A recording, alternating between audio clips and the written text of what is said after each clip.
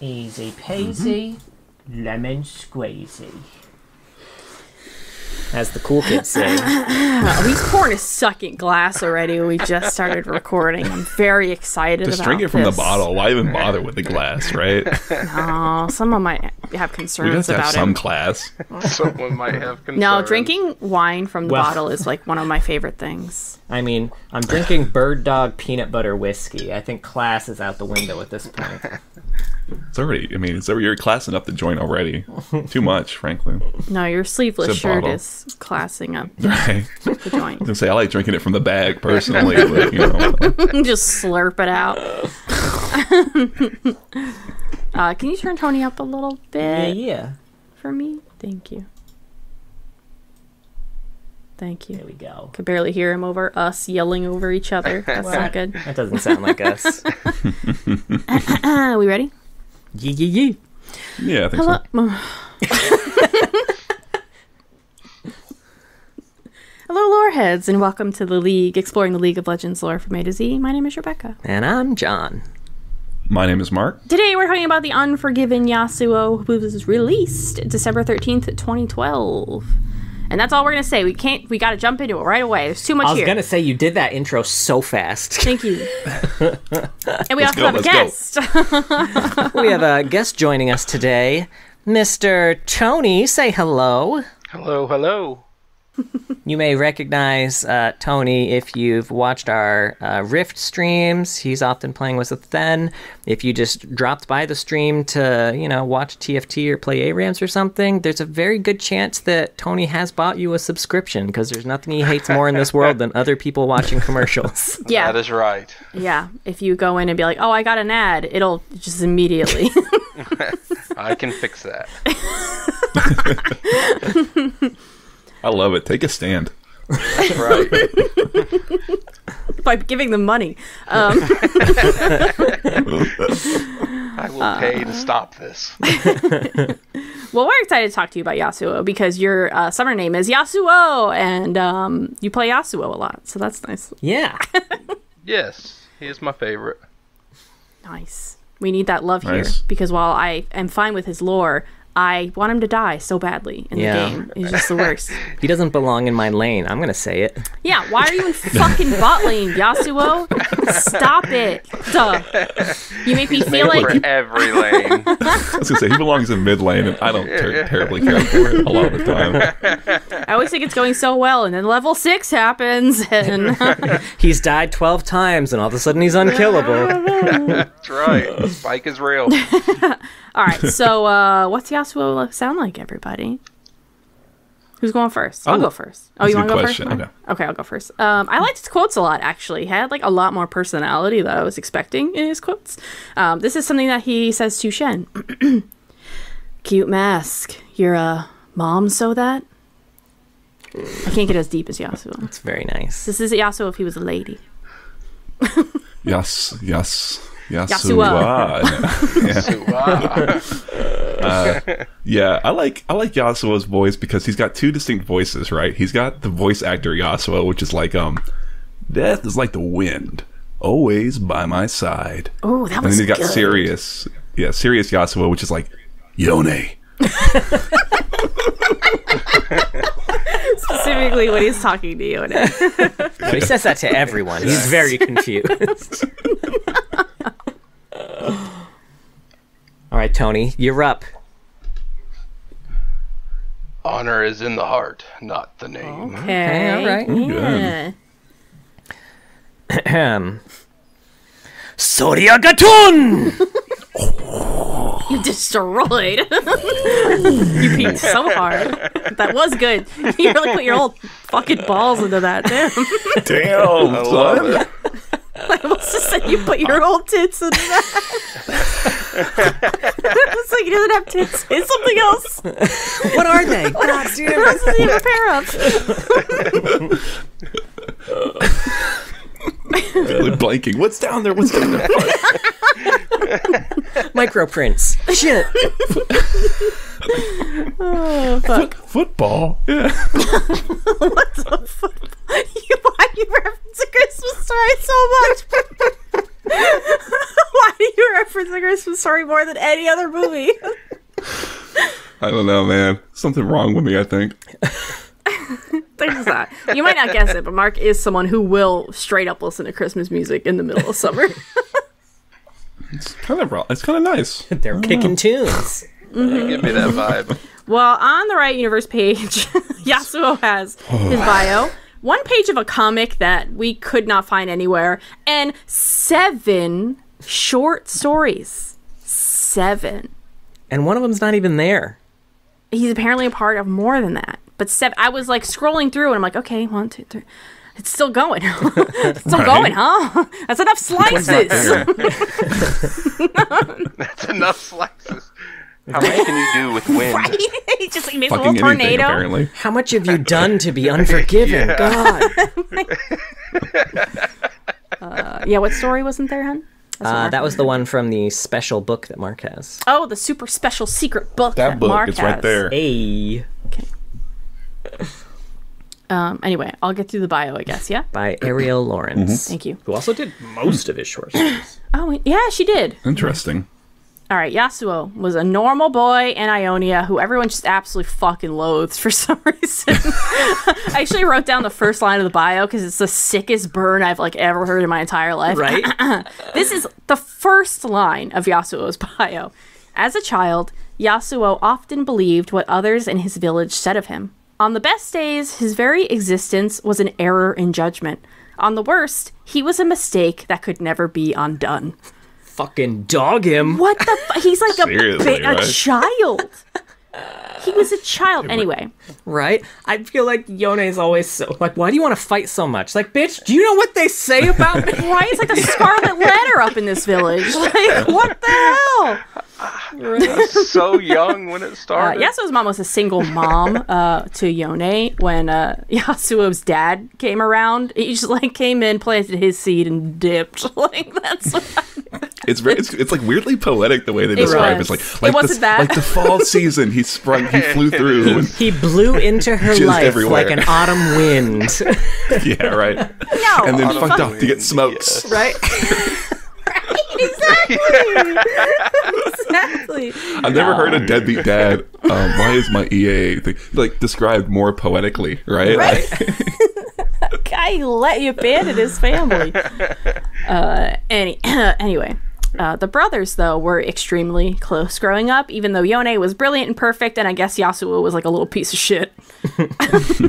They really hated him. Yone joined sword school or something, and Yasuo sat outside of it until they let him in. He was very good with a sword, naturally, which everyone hated even more, and eventually Master Suma, is that his name? Soma? Yeah. Soma? Yeah. Soma. I think Suma. I Suma. said it in my head as Suma. Suma. Okay, I think they anyway. say it in the Oh, the cinematic, the kin of a stained blade, and I'm pretty sure that they say Suma. Suma. Okay. He's like the wind master guy in the village. He wants to train Yasuo, but Yasuo wasn't into it. Yone spoke to him, though, and gave him a maple seed in their school. In their school, this is a lesson in humility, so Yasuo became Soma's apprentice and bodyguard. Yeah. Which they bring up in the bio. We don't actually learn anything about what that means until a much later story. Yeah. Yeah, right. It doesn't seem as important at all. He's like, here's some gardening. Right. Bitch, grow a tree. Like your dad, plant this seed, And then fuck run off. away. Make like a tree. So Noxus invaded Ionia, and Yasuo did manage to not go out and fight, even though he wanted to, until he heard a battle basically right next door. When he got there, though, it wasn't a battle, just a war crime. I believe this is the site of Singe's bomb, yes, that Riven was a part of. So Yasuo went home not feeling great about everything he just witnessed, and he found his master dead, and he's being accused of a crime. Everyone believes that he did it. So Yasuo fled to find the real killer, and as he traveled, his like former peers and allies just all were sent to kill him, and he had to fight back or die. So he like murdered all of his old schoolmates, and you know what? I don't feel like they were really very nice to you, Yasuo, so it's okay. Murder's fine if they're not nice. Yeah. Please don't quote me on that. Anyway, one day they sent Yone. Yone did not win the fight, as when they were children. He's the inferior sword boy brother. Yeah. Yasuo, before he died, he revealed to Yasuo that Suma was killed with wind magic that only he knew. Yasuo started drinking a lot until he ran into Talia. He trained her for a while until she had to go back to Shurima because of all of Azir's bullshit, but before she left, he gave her the maple seed that Yone had given him. And Yasuo decided to go home, where it was revealed that Suma was actually killed by accident with Riven's blade when he was trying to help her. So I guess they were all like, did they apologize to him? Oh, sorry, Yasuo. Our bad. We made you kill your brother. Sorry about that. No, nothing. No. Oopsie daisy. Yasuo still blamed himself, though. No, it's not your fault. absolutely not. But anyway. It's not your fault. It's not your fault. But anyway, because he did leave his master, technically. Yeah. It was his fault. Yeah. What am I saying? Well, I'm just kidding. maybe he could have stopped it if he was there, but like, he could have seen an explosion happening. So Yasuo left the village again. He went to the Spirit Blossom Festival, hoping to heal his heart, but instead was confronted by a demonic creature that tried to eat him. These festivals seem very dangerous and not calming at all. I'm not sure why he went to this one. I feel like there were other festivals. Don't worry, the demons only come up like, 1 out of every 5 times. So like a lot of people, it's very fun. Okay. He was saved, though, by Yone, who was a little bitter, admittedly, about Yasuo murdering him, but also didn't want to take revenge or anything. The bio ends saying that Yasuo is now on a new adventure. I assume they mean the Ruin King game. Yeah. The best part of the worst event. I feel like Yasuo's story just feels over, honestly. Don't worry, we've got one more little, he's headed X, to open his story back up. It's not in the bio, but So it ends. The Ruin King ends with him just being like, and now onto my next journey. Yeah. Yep. He's going to find. We'll get into it. It'll be who a knows? surprise. Anyway, how do we feel about Yasuo's bio? Man, it goes into things. It's clearly been updated every time they add something new, which is like unlike most bios. Like, they write it and then they release new content for the character, and the bio never changes. This seems like it's been updated every single piece of new media that's been added to the game. They've updated his bio to be like keeping it up to date. It's weird. I mean, I feel like Yasuo in general, like, I assume Yasuo resonates a lot with players. He seems like he's really popular. He gets a lot of play in cinematics, so I think that's why they've invested a lot of lore into him, and I think that's why they're keeping tabs on like 6 champions, and Yasuo is one of them, right? You know what I mean? Everyone else can fuck off, blow in the wind, as it were. But Yasuo, we got to keep up to date because people like Yasuo. That's my read on it, anyway. I don't know. Tony, did you know his lore before this?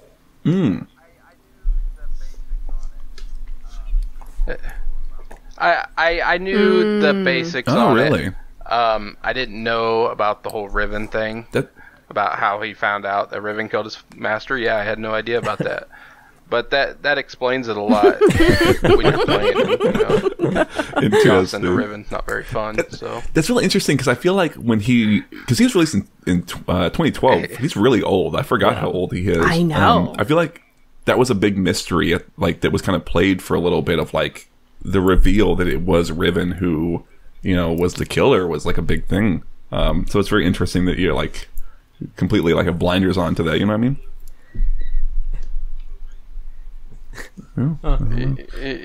Yeah. Did I hear Wasn't that he wrong? released in 20? I might have said Don't it. worry, we've got the 13? notes. No, I mean, I have my not 12. notes, but I have December 13th, 2012, but it might be 2013. That sounds more right. It's close to 20. I thought Well, Yeah, I we can thought this double check. was I mean, right regardless, after his 2013, 10 2012, it's still years, pretty but, old, He's right? old. Like, he's. It was That's why he December turned into an old 13th, man. 2013. Yeah. Oh, Okay. damn, good I catch, should good put down- catch. exactly. There were a lot of 2s and 3s in the date, That's why- okay? I fucked it up. That's why we brought you on here. Yeah. Is just to Subject matter Correct expert. our date. yeah, SME, right? It's still pretty That's old. right. I don't know. We need an still forget- like I actually said, on this I know his podcast. age. you could write a whole fucking season about the shit that we've gotten wrong. Man, it's no joke. Yeah, I don't know. I guess I had forgotten how much they hated him in his village. Because like I think when he gets accused of murdering Suma, it was really hard for me to kind of understand where the accusers would be coming from in terms of motive. Like I get that there is some evidence that's really hard to explain. He was killed with the wind technique. You're the only one. But motive to me seemed really hard. Like, do they really think Yasuo wanted to kill Suma? But if everyone really didn't like him and he was already like kind of the black sheep of the whole school, and on top of that he's really good and it kind of makes everyone upset, I could be more into it. I think I would really like a story that showed this scene play out, because not only does he get accused, he kills a bunch of people on his way out, right? And that kind of seals the deal for him. He kind of oops all murders everybody. So like I think you could write a really compelling scene of like, you know, tensions are running high, all of the mature, you know, skilled students have left to go fight, because they say that Yone and the others have already left to go actually fight. So he's like surrounded by apprentices and people who are like, you know, maybe prone to rash decision, younger, you know, and it can be really compelling to see things kind of spiral out of control. Like no one's really has their listening hat on, and, you know what I mean? everyone loves Elder Suma.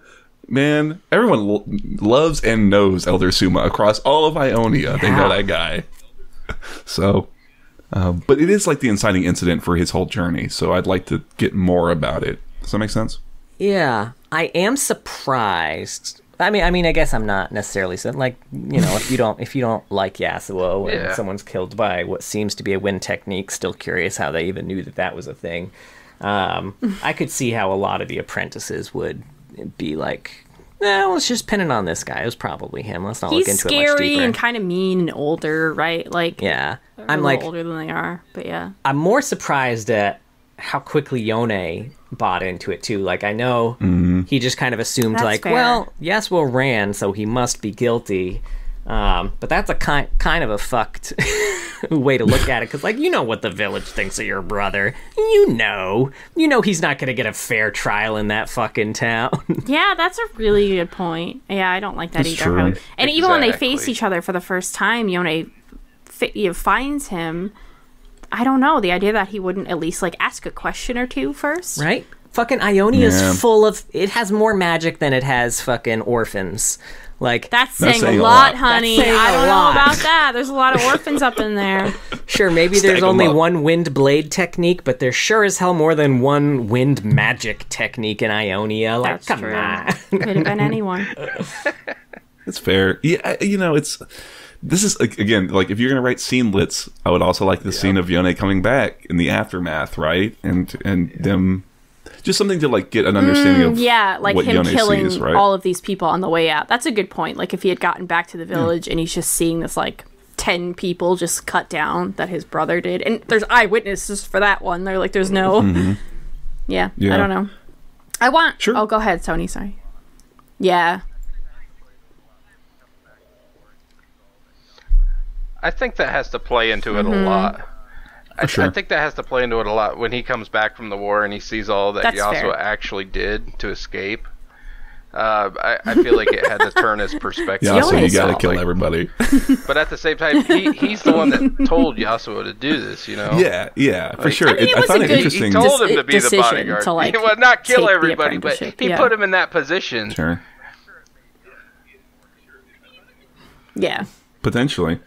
I think that's just what I want, is an understanding of the landscape of, like, is he really the outcast and no one likes him? That's kind of hinted at a little in, like, Brotherhood, because there's, like, that word for, like, outcast, or, like, something that people don't like that he really identifies with. So it's like, okay, maybe that's kind of hinting at that. But it also is, like, you know, I think it would weigh a lot. It would make me connect more with Yasuo if I got in his head during those moments and he was having to fight and kill people who just days before had been... eating with, or he had been teaching this one student how to work on their parry, so he knows that when he kills them, they won't be able to deflect this attack, because he had been, trying, like, things that really kind of break you up inside, because he's very guilt-ridden. That's the thing about Yasuo. He's super guilty all the time, and I want to connect more to those feelings of guilt and regret. And I don't always with him. Yeah, I don't feel it in a lot of his stories either. I get that. Yeah, that's a good point. I need more of a reason why the village hates him so much. I feel like it's all very not defined, I guess. And I think it ties to his dad. I think that could easily be explained by his father. He had come to this village and fucked it up, ripped it off somehow, or he something. Slept with every single lady in that he village. planted a seed everywhere. No, I mean, knowing to me, that his dad being a Noxian or something, kind of like I like slots in that a perfectly. lot. That would be perfect, actually. Yeah, because then there's but because I just don't understand why they hate. He's just a little child, and it starts when he's like very, very little. Like, how do you just hate? I mean, they did the same shit to Brand. Yeah, people just fucking hate. They hate bastards is the thing. Yeah, I guess. I mean, but Yone's also a bastard, isn't he? I guess maybe his dad could have passed away. We don't know of anything about Yone's dad. Yeah, maybe it's it's true. Yeah, deadbeat dad's really fucking up Runeterra, huh? Really? Raise your kids. Fiction Fuck. reflects reality. Or anywho, that's his bio. Do we want to start getting into these 7 short stories? That's right. Let's fucking do it. Yeah. I figured we'd go through the really short ones first because those are kind of like at the Not outset much, of where he's the start of things. Yeah. Yeah. Yeah, so the first one's called... I didn't write this one down because Road to Ruin. Hey, Yeah, there we go. don't worry about it. Is this one also by Ariel Lawrence? I didn't write down like... These two are any actually of the by credit. Robert Lowe and Joe Lansford. I think they're like the only Okay, ones respectively. that are by Ariel Lawrence. Actually, Okay. they're both by both of them. Interesting. That's interesting because they're exceptionally short, right? Yeah. The Road to Ruin's very short. It's like... It's from, I guess, Yasuo's perspective, just kind of reflecting on where he's at, because he's still on the run, and he's kind of like, I've had to kill these people. They sent a student who was super strong, but you can't smash the wind, and they sent a student who was super fast, but you can't outrun the wind. And it sucks, but I'll keep doing it until I bring the killer to justice. And that's kind of it. It's like 3 paragraphs. It's not even. I wish these had been framed like poems. I think that maybe would have worked better for me with both of these. Especially because they establish in a couple places that like Yone is or was a poet. This would have been a great opportunity there. That would have been nice. Sure. Yeah, I don't have a lot to say about either of these. I'll just say right now. I have nothing this to is say like, about either of them. I'm very sorry. Again, if you were gonna write scenelets, I would love to see Yasuo on the road having to fight one of these students. I would love it if it was some lady student who maybe he had like kind of a relationship with. Like that would be nice and like kind of tragic. It's some You girl say who he kind of Yasuo liked. fucks? No, he's too sad. He was gonna fuck, but then oops, all tried. murders, right? He's too I sad. could. From what I know about men is I don't think they've ever been too sad. I'm imagining like a hero style Too sad. movie as he like fights the students of his school. That'd be cool as hell. Sure. Yeah. Yeah, it's a Jet Li flick. Oh. Yeah. I might have made you watch it. I don't know. You might have. I don't remember. Yeah. It's good. I know what you mean though. Right, he's doing horrible things, but it's kind of in service to something greater, or like what he at least thinks is the right thing, But yeah, it can be real sad. The only notes I had for this was they were talking about this big, strong dude that he had to fight. It's like, when we were young, I saw him cleave a tree in 2 with a single swing of his blade. But like, how big a tree was it? Because like I've seen YouTube videos of some people cutting down bamboo trees, and they got like 5 bamboo trees in one swing. So that's fair. That's fair. Also, he says at the end, "But until then, I will not flee. I will follow the truth. Let the wind guide my blade and lead me to the true murderer, the one responsible for the blood on my hands." But he does flee a lot over the course he asked you. Yeah. Yeah. Anyway, I guess the kind of companion story to this is Unsheathed Blade. Is that what it's called, or is it Blade without a sheath? Sword without a sheath. Yes. Sword without a sheath. Yeah. And this is from Yone's perspective, and he's kind of like just reflecting on the fact that he has to go track down Yasuo, and he describes Yasuo as a blade without a sheath, and he had tried to set him on the right path. This is where we get the explanation for the maple seed that it's supposed to represent that it could be something great, but it has to be planted and requires patience and humility, I guess. And he kind of resolves at the end. It's like, I will do it. I will go hunt down my errant brother, Yasuo. Yeah. So a seed is just a seed, but given time, one may come to know the beauty it holds within. And, even if Yone does think that Yasuo killed Master Suma, he just wanted to see the beauty within Master Suma, so he really did take your lesson to heart. Could you imagine if that was the explanation he gave Yone? He's like, he told me to find the beauty within Suma. I found it, and That's he's just some holding Jin all the shit. intestines. That is some Jin shit. You're right. Throws a heart at him. He was an organ donor.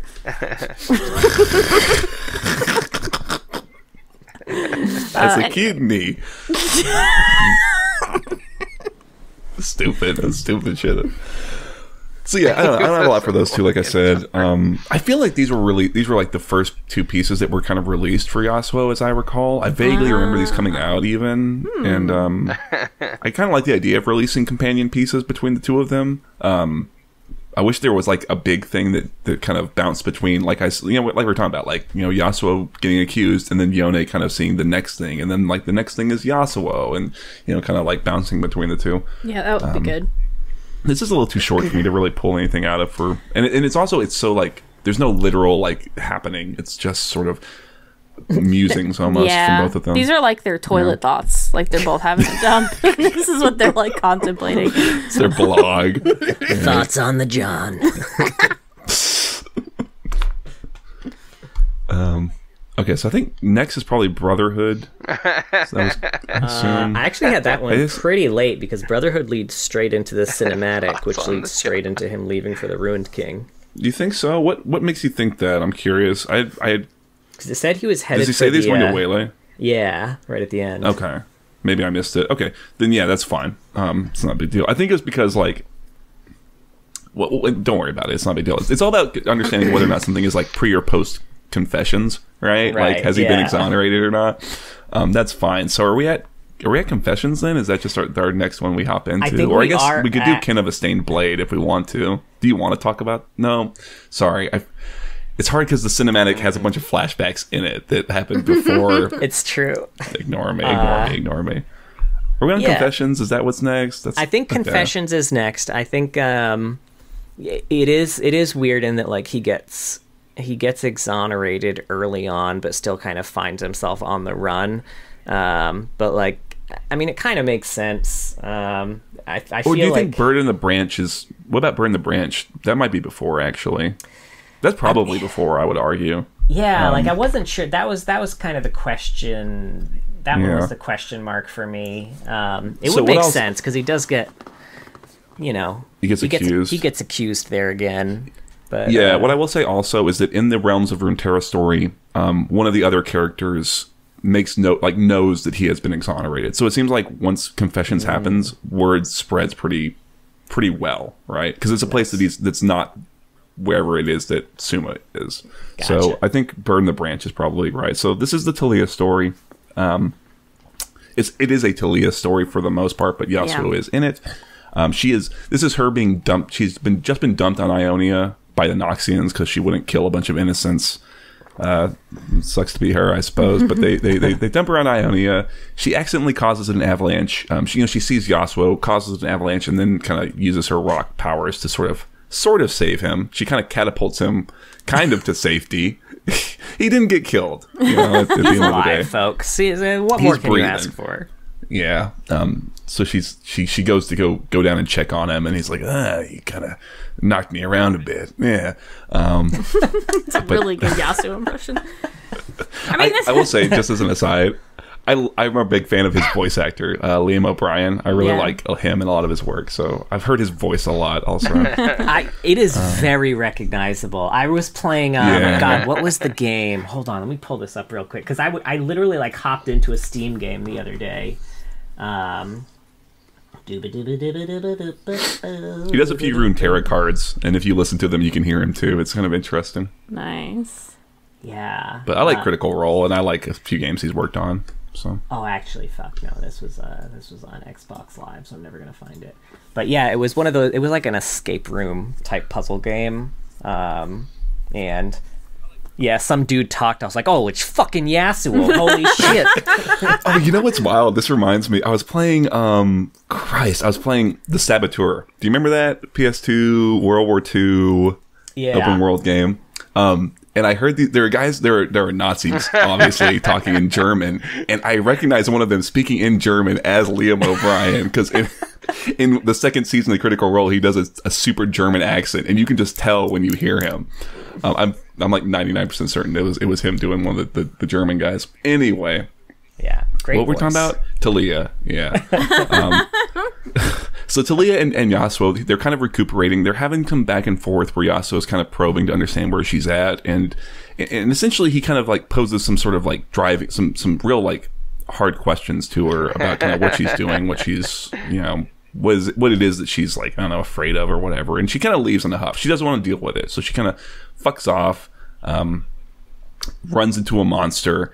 And does manage to kind of kill the monster, but also sort of falls off a cliff in the process of doing so. And then Yasuo, luckily, is there to kind of Janna her back up to safety. Don't worry. Right? But this time it heals instead of hurts. And I guess he kind of recognizes that, she could use a little help, a little guidance. And so they become like they have a mentor-mentee relationship. And it kind of cuts to them in a tavern after a day of training. And they're kind of they're just kind of chatting back and forth, and some merchants, I guess, come in and they're sort of talking about like, oh, that thing you got, Shuriman, is Shuriman. It's really valuable now that, Shurima's back. Shurima's back, baby. And she's like, what the fuck? And he's like, yeah, your hawk god, that Azir fella, is back. I guess he wants all his slaves back. I don't know, which freaks her out. But then a bunch of not ruffians, they're like guards. They're like proper, like, they're like the closest thing to cops. I don't know. They come in and they're like, you, Yasuo, you're a murderer. We're going to get you. And, they fight. They have a scuffle. Talia and Yasuo fight them off. Yasuo does kill them. And they manage to escape. And so he kind of confesses to Talia, like, yeah, that's my actual name. I guess he hadn't told her before. They say I'm a murderer. I didn't do it. And to her credit, she kind of already knew that, right? Like, she knows him well enough. I think we should clarify. It's not necessarily that he's not a murderer. They said they accused him of a crime he didn't commit. Yeah, he's definitely a murderer. Fair point, yeah. I mean, is Which it murder? She literally just witnessed. Always self-defense. That's not murder, Your Honor. They were trying to kill him. I've been in the wrong place at the wrong time about 50 times, Your Honor. Look, you know what? Let me finish, and then we'll get into it, because I do kind of agree. I will say with what you're saying, like unironically. Well, no, not unironically. I agree with the perspective that Yasuo has fucked up royally, and I really don't get why he continues to do what he does. Anyway, she's going back to Shurima. She got to check on her family, and she offers to have Yasuo come with her, and he does consider it for a second, but he's still got something to do in Ionia. He's got to still find justice, and they sort of part ways. But he gives her the maple seed, like the bio mentioned, so that she can kind of go on her own journey. And he points her in the direction of, here's how you get to the Shurima from here. You take the Freljord Express in the most convoluted direction ever, which we assumed, I think, in the Talia episode was to avoid like Noxian barricades or some shit like that. But it is so roundabout. Yeah, I know. But yeah, and then they kind of go their separate ways. He still has a journey to follow, I suppose, in Ionia. What do you think Talia called him before she knew his name? Is it like Bob or something? Probably Bob. Hey, you. Bob. Hey, you. Hey, you. Hey, blowhard. Good question. Right?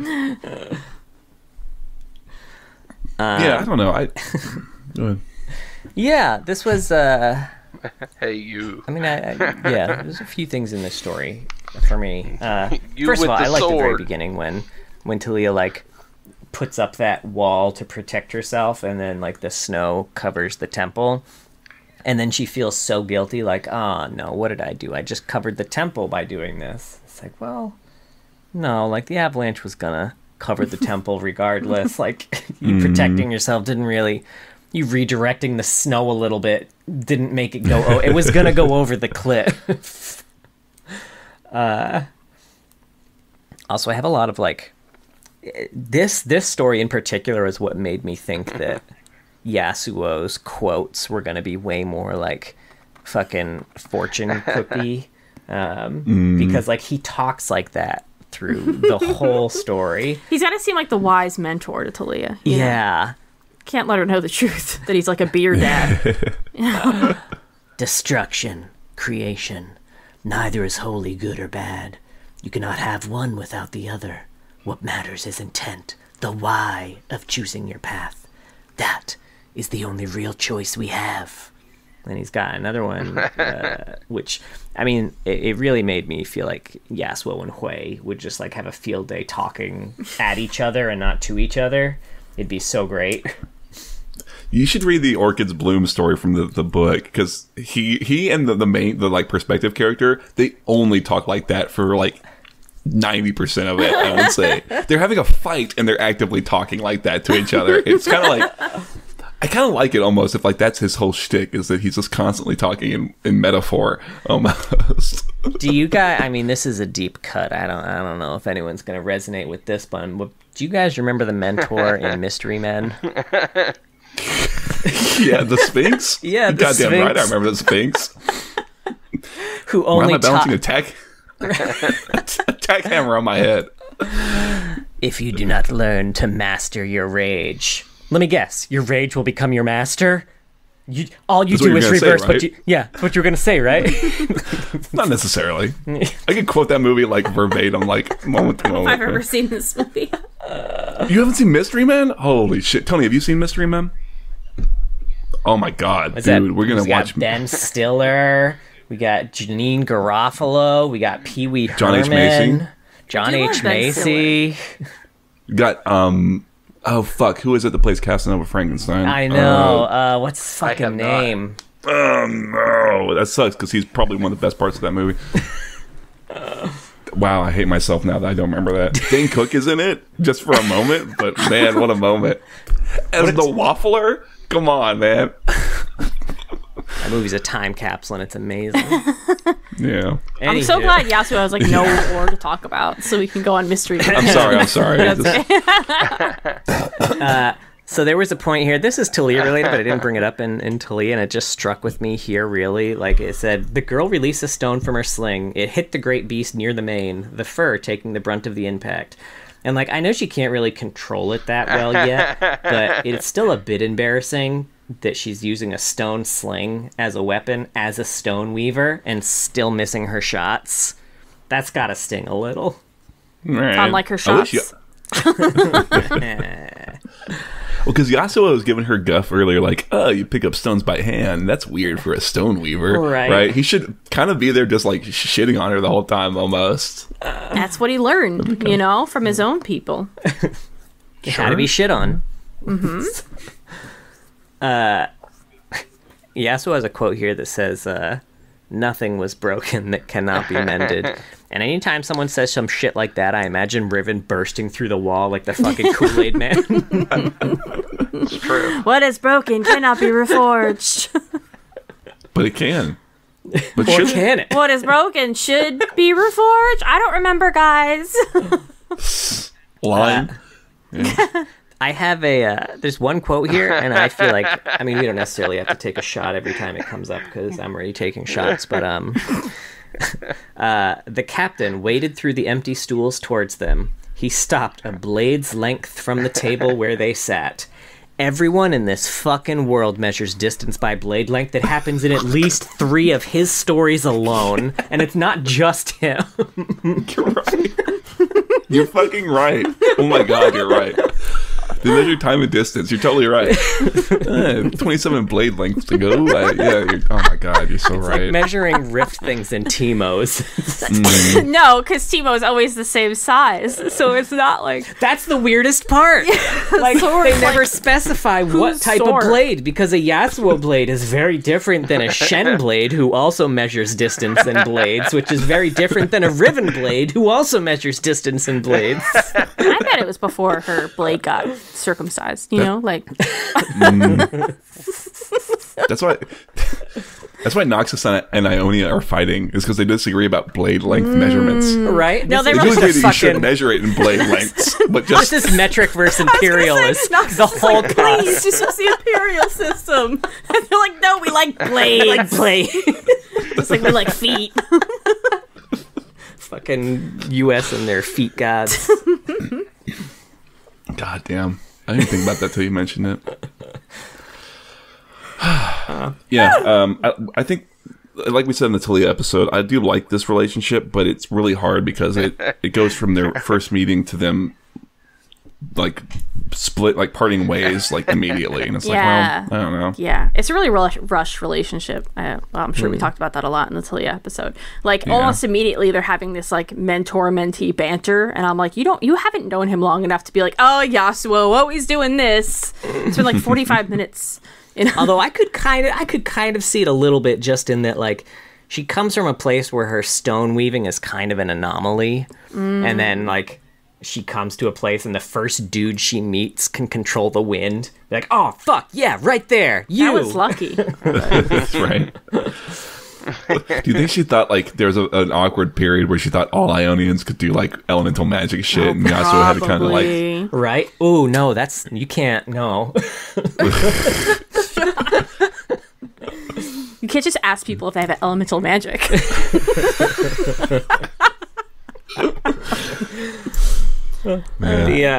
When the guards bust in, by the way, like, you know, they're like, hey, Yasuo, we know all about your murders, and we're here to take you in. And then it said that, like, one of the guards leveled a loaded crossbow, another knocked an arrow to a longbow. Like, it really seems like they know everything about Yasuo except the most important detail. Like, hey, don't use projectiles against this fucking dude. The wanted it's not gonna do shit. The wanted posters don't have, like, can use wind magic on them. I feel like they should have maybe put that detail in there. Strong against, weak against. Yeah, I can see that. I would like that if that was something he developed on his own. That would be kind of neat. Like, if it surprised them, right? Like, you know, I don't know, maybe. It's like the first time he ever used it. Sure, yeah. Okay, so real quick, we were talking about earlier. He kills these people, right? As far as we know, these people are just doing their jobs, and they have no way of knowing that he's innocent, right? They've got a great reason to believe he's guilty. Sure, yeah. I mean, at this point, he's killed a lot of people who have just been trying to apprehend him. And I get that he's really guilt-ridden, but I would like it if he tried to de-escalate. He never tries to de-escalate. And I know, like, they paint him as a kid as he's like impetuous and is always fighting, but you know, a lot of shit has happened since then, and I feel like maybe he would be changed by it and would want to be like, I didn't do it. I don't know, maybe he said that a million times and it always falls on deaf ears. I don't know. It would be nice to have Talia call him out on it a bit more, maybe. Like, that should be kind of shocking to her, right? The worst part of that decision for me too, because like, yeah, we know that Yasuo was a way fucking better fighter than these guys. He could have gotten out of here easily without fucking killing anyone. Like, look, but then they just get on his trail again. So that's the thing. After he kills the folks, he hears people coming after him again. So they're like, oh, we should run away now. And Talia hops on her stones. He rides the wind. And they just run away. Like, why not just do that? Yeah. Because he likes to kill people. He likes to kill people. Fucking loves it so much. He just needs to kill people. My Yasuo thinks as he tower dives at level 2. You know, okay, I know we have a ton of shit to talk about, but Tony, talking about Yasuo, something I've always seen people say about Yasuo in-game is that you don't need to kill him. You can just wait, chill out, because he will kill himself. Because he will get impatient. Does that resonate Tony, with you? Does that feel that? accurate? Okay. I get it. All right, okay. Then you do it 8 times in a row, and then you get 1 item, and you're fine. Okay, I just wanted to confirm. It's I don't know. True. He's an aggressive threatening Talia, champ, I think so like that you're is gonna something go you could have in. done. Like, maybe someone Eventually, gets you're a hold gonna of mess Talia, up, and then that gives him more and, impetus to like. That happens more than you succeed. So he has that reputation. In this story, he mentions that he's heard that desert mead is quite good, and I want to know why we haven't heard more about these desert bees that are apparently existing. I haven't heard shit about that. They're 6 feet long, and they have 9 stingers, and I think you mean 3 sword lengths long. They're probably normal ass bees, and with everything else in Ruterra, that's like the nicest thing that can happen to you is like getting attacked by bees. Oh, this isn't so bad. Oh, dang. We do in this story get the origin story of Yasuo's hair tie too. I mean, he does have a hair tie in old lore. Yes, this is just the origin of his current hair tie. Great. Which is a piece of piece of Shuriman thread from Talia's robe.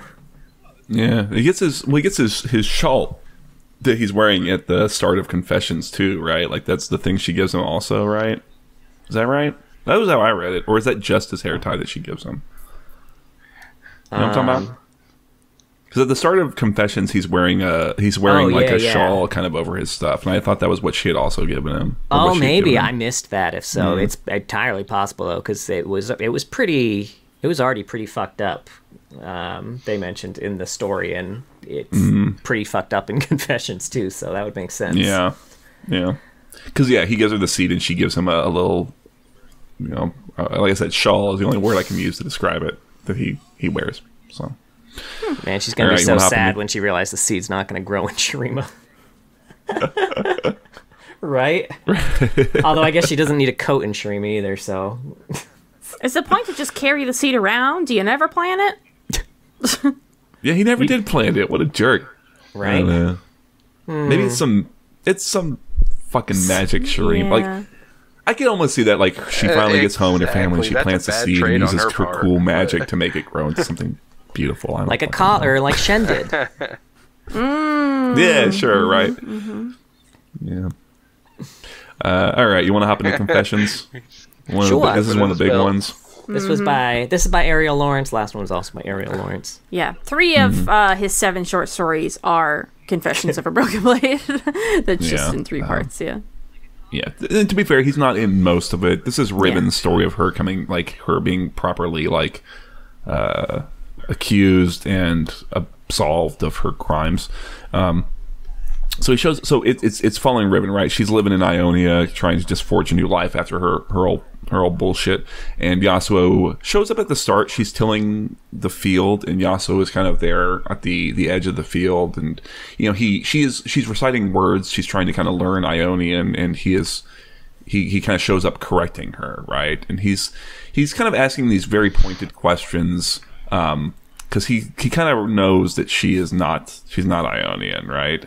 And he assumedly has come there because he knows that she is the one who killed that old elder Suma after all. They're kind of having this little tense standoff, and then some riders are coming in the distance, and she kind of turns away and turns back, and he's gone, and there's just sort of a wind blowing in the air. Batman. Yeah, does the shit to Talia too. Yeah, he Batmans a lot. Riven gets taken in. She is being accused of the crime because new evidence has come forward, and as her adoptive parents are going to the courthouse, her mother trips over this guy who's wearing this. So he's wearing the shawl, like I mentioned at the start, that's kind of covering up his himself, and the same guy is kind of sitting outside the court, and he's sort of wrapped in the shawl. The alcohol, reeks of alcohol, and could be. They're sort of like, oh, what are you doing here? This isn't the place to sleep off a night of sins, and he's being all like vague and like, they're like, we want to make sure that an innocent isn't accused of convicted of a crime, and he's sort of like, yeah, I'm here for the same thing, Opa, and they wander off into the courtroom, but they look back and he's gone, and there's just a breeze blowing. Right. I honestly, if I could do that, I would do it all the fucking time. So, I can't, fault him for that. That's how you could play peekaboo, right? That would be some slick shit. Oh, man, blow Where's Mama? Right. So this is where it comes out that Riven killed Suma, but it was accidental. She had brought her blade in to have it destroyed. She regretted all the shit she had done for Noxus, and she wanted Suma to destroy it. And apparently it's got something where when it gets too much energy or magic or whatever in it, it kind of just explodes, and the tip of it will it's like a neck-seeking tip. I don't know, man. That thing just will embed itself in the oldest man available.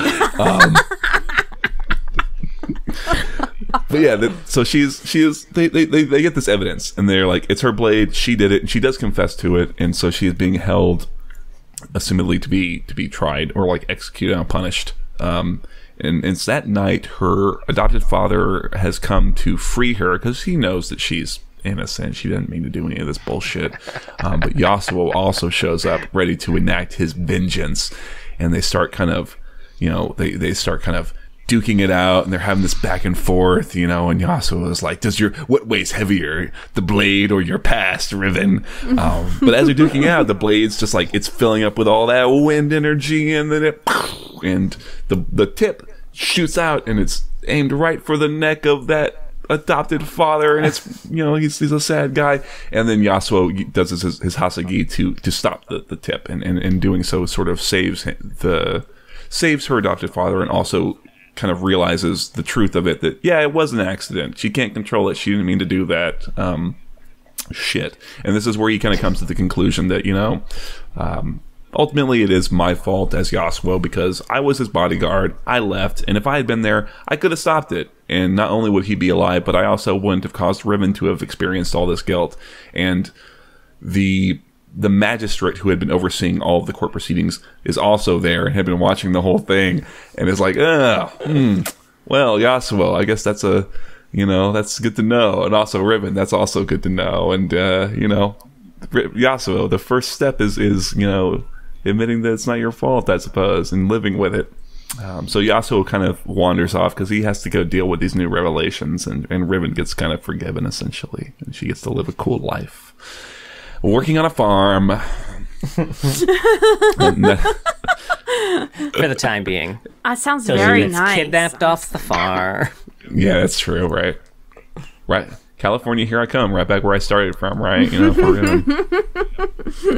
like how California's Noxus. Now, Tony, I know I gave you the list of all the stories to read and everything, and this was one of them. I did forget to mention that this was 90% Riven and 10% Yasuo. My bad on that one, buddy. Yeah, but see, you learned all about Riven, so that's good. Expanding minds here. Yeah. I love that when we first meet Yasuo, he's just popping out of the woods to dad-splain how to say dad. Yeah. To fucking Riven. Yeah, I've noticed. It is his language. It's his language. It's all right. It was great. It's weird to me that he didn't try and do something with her then. I don't know, because he seems pretty sure that she's he's there for a reason, right? Yeah. Maybe he just didn't want to he heard the horses and was like, God, I can't kill another person with witnesses. Not another one. Come on.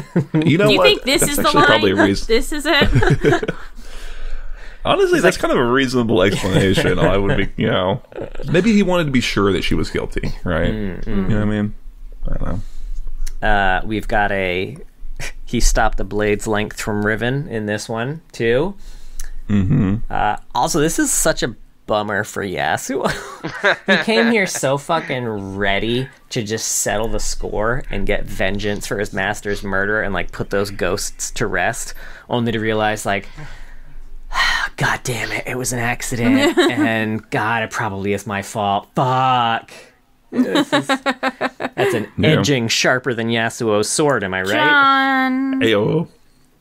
I kind of I don't know, I think even if she had been a full-on proper Noxian killer and he had killed her, I think he very easily would have ended up in the same spot. He would have twisted the logic pretty quick to, I If you really want to find guilt, like it's my fault.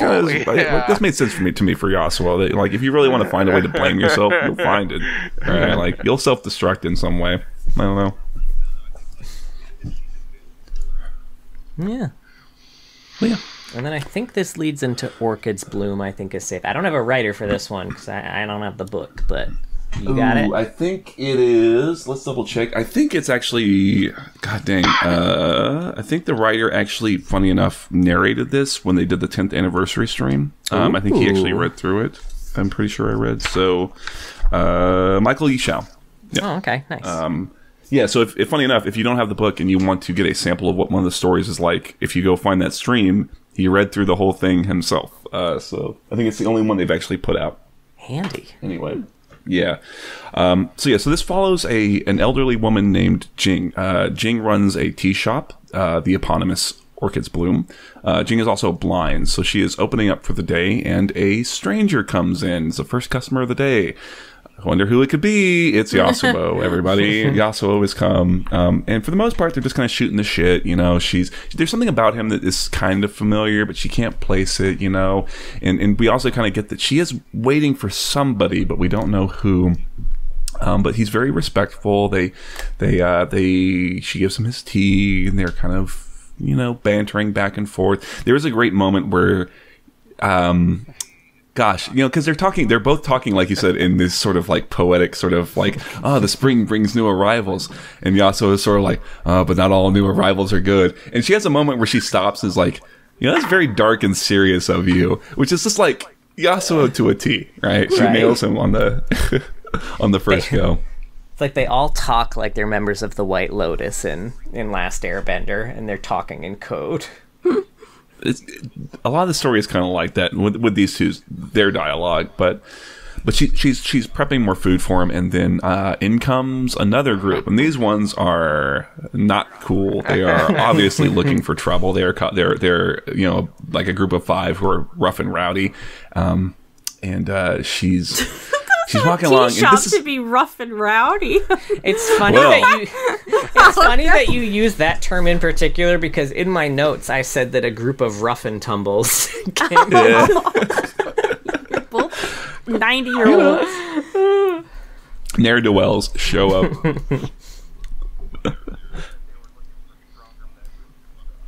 Oh. They were already drunk and thought it was a bar. Right. Bring me some tea. It is funny, yeah, they're like, she's like, oh, they're like, what do you have? And she's like, tea. And they're like, anything stronger? She's like, black tea. This is not her first rodeo. She already knows what the deal is going to be with these people. And of course, she goes to serve them. They trip her, and then they sort of be like, oh, you spilled tea on me. How are you going to repay that? Probably. And the whole time, she's like constantly sighing at them, by the way. She's like, we're going to do this whole fucking rigmarole. Really? For free tea? Come on, guys. It's $2 tea. Come on. Right, come on. I was going to give it to you for free. But you know, they start getting into it, and they're like, well, you know what, we'll just take you. And they start to try and pull her away, and the leader goes to grab her and can't move her. And then multiple of them start trying to yank on her, and they cannot move her. She's like channeling magic into her own like legs to be rooted to the ground. And Yasuo is still there, and she's sort of like, don't worry about it, Yasuo, don't interfere. It's okay. It's okay. But then they start, you know, drawing swords. They're like, cut her. He said to take her back alive, not well. I was like, what's going on here? And this is when Yasuo interjects, and so does Jing. She is very capable with this. She has a bamboo cane that she uses to kind of tap around and see. And the two of them beat the shit out of these ruffians, like to the point that, like I said, they're kind of bantering back and forth while they're kicking this group's asses. It's really not a big deal, and they're all kind of beaten. They're not. No one's actually killed. Mostly, she's been just kind of like, you know, hitting them on the ass with the cane and stuff like that. And it's like, it's, you know, they kind of have the handle on the situation when the 4 of them that are still capable stand up, and they sort of shift their stances. And Jing can do this thing where she can see into the spirit realm, and this is how she can kind of see what's going on in this moment. And she sees that they are pulling this energy into themselves. They're doing this particular stance. The temperature is dropping, and she recognizes that that's one of my techniques. Uh-oh. And they all have these cool-ass frost blades, right? And they start fighting, and then they realize that even when they deflect these frost blades, it will kind of sap energy out of you. Both her and Yasuo, like, the fight can't go on. So Jing does this super cool move, and boom!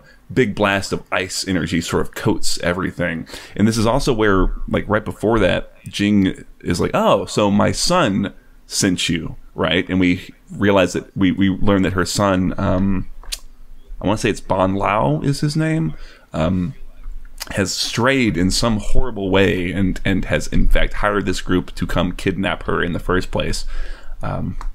But she blasts everybody with ice energy. Yasuo is still up and about, even though he's a little cold.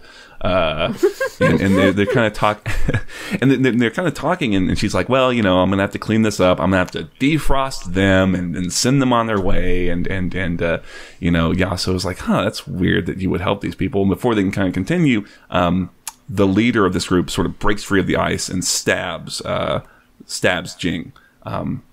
And that's when Yasuo at this point has actually not been killing anyone. I don't think he's even stabbed anyone because he doesn't want to get blood in the tea shop. But this is where he kills the leader. And then after it, Jing is they're kind of having this back and forth and talking about how, like, Yasuo is asking, why is it that you would, let these people go? They came to kill you. What are you going to do? And Jing is explaining that, well, my son and these people, as an extension of him, are all my responsibility. It's my fault. It's my failure as a teacher and a mother that he has strayed. And I kind of hoped that he would find himself, and he hasn't. So I'm going to go find him and help him, be better. And if we have to talk with cane and sword first, we will. But eventually we'll get it figured out. And if do you have a student? And he's like, kind of. He's like, okay, well, if she fucked up, would you feel responsible? Wouldn't you be responsible, right? And at the end of it, Yasuo is sort of like, he's trying to help. He's trying to like, hey, let me help clean up. And Jing kind of tells him not to. And I do like there's this bit where Yasuo kind of is like, I don't really know where to go. I don't know what to do, right? He's lost his purpose since he can't find vengeance. And she kind of just kind of tells him, you just look forward and go on the path. You could go check out Waylay maybe. I don't know. But she kind of just sets him on his way, and then it kind of ends there. On his waylay. Ayo. But yeah, do you think that Jing is the reason that old man Yasuo fights with a bamboo cane now? Ooh. I don't know. I kind of like it though. I was so into. I want to know what's going on with old man Yasuo. I'm waiting on you to tell me what's up with old man Yasuo, man. But yeah, did any of y'all actually read the story? I assume not, right? No, you can't find it online. No, you gotta read the actual text. And I didn't realize that they had the narration. I would have listened to that for sure. Yeah, I would say go listen to it. Were you able to find it, Tony, or? No. Yeah, you were in the same spot. Mm-hmm. We read the synopsis, the highlights. Yeah. I did like it because, like I said, she's blind, so a lot of the descriptions about like what she's kind of perceiving are through the way things sound, the way things sort of smell, or just like sort of the feeling of kind of what's going on. Like when the rough and tumbles show up, it talks about how like the way that she hears them throwing their weapons on and kind of kicking their boots up, and she can kind of tell that they're doing it purposefully to be loud and obnoxious and intimidate, right? They're laughing, but there's not actual humor in it, she can hear them going to trip her in the first place. I don't know. There's moments like that, or like when they're first kind of confronting her, she's like, "Oh, well, at least that guy left." Yasuo. And at some point in the story, I guess I forgot to mention, she recognizes it as Yasuo. She was a big friend of Elder Suma. Everyone knows Suma and loves him, so she knew it was him at some point. But she's like, "Oh, thank God Yasuo left." She doesn't hear him breathing or moving or anything. And then as the confrontation kind of escalates, all of a sudden he talks, and it surprises her because he's like a master of being like completely still and in the moment and focused or whatever. So there's like that aspect of it was I think a neat way to write the story rather than just like a more straightforward tale. I don't know. Do you think that Yasuo like manipulates the wind to move in and out of his lungs so he doesn't have to breathe? What a fucking weirdo! Right? That's kind of cool. That's worse than mouth breathing. I don't even know what you call it. Recycled breathing. He's really good at playing a single note on the flute for 9 hours straight. It's a great note. So yeah, I if you ever get a chance to look at the book, go check it out, or go listen to the narration. I'd be kind of interested to see how it sounds as in audio format. So Yeah. all right, we're on to Brotherhood. Yeah, this leads kind of into Brotherhood, also by Ariel Lawrence. For sure. Yeah, this is the only story that's actually from Yasuo's perspective. It was actually, I think that's part of why it was my favorite story of everything we're going to go over. He's on the road to Waylay. But he hears a child crying, and he off the side of the road, and he comes over to see what's going on. And it's a young boy who has gotten a kite stuck in the tree, and so the young boy's name is Joab. Yeah, Job? I wasn't sure if we were doing anything with that A that's in there. We're from Massachusetts. We're used to just ignoring We letters. skip so many letters. We don't say that shit. His name's J. No, you just add different letters. It's like Joy Shabib. Big Jim, we'll call him Big Jim. Big Jim. Little Jim is upset because it is his older brother's kite that he was told to not fuck with, and did fuck with, and got it stuck in a tree. And he's tried climbing the tree, and he can't climb up and get it. He's tried, I guess his mother, I think, is like a plant weaver, and he's tried doing his own little plant weaving, but it's like a tiny little sapling, and it's never going to get there. He just doesn't know what to do, and Yasuo is like, yeah, brothers are like this, and he helps him out, and when he does the wind technique to knock the kite out of the tree, Joab, immediately is like, oh, you're Yasuo, the Unforgiven. This is the only thing, though, is that, like, in that previous story, I should have mentioned that also Jing knew that Yasuo had been exonerated.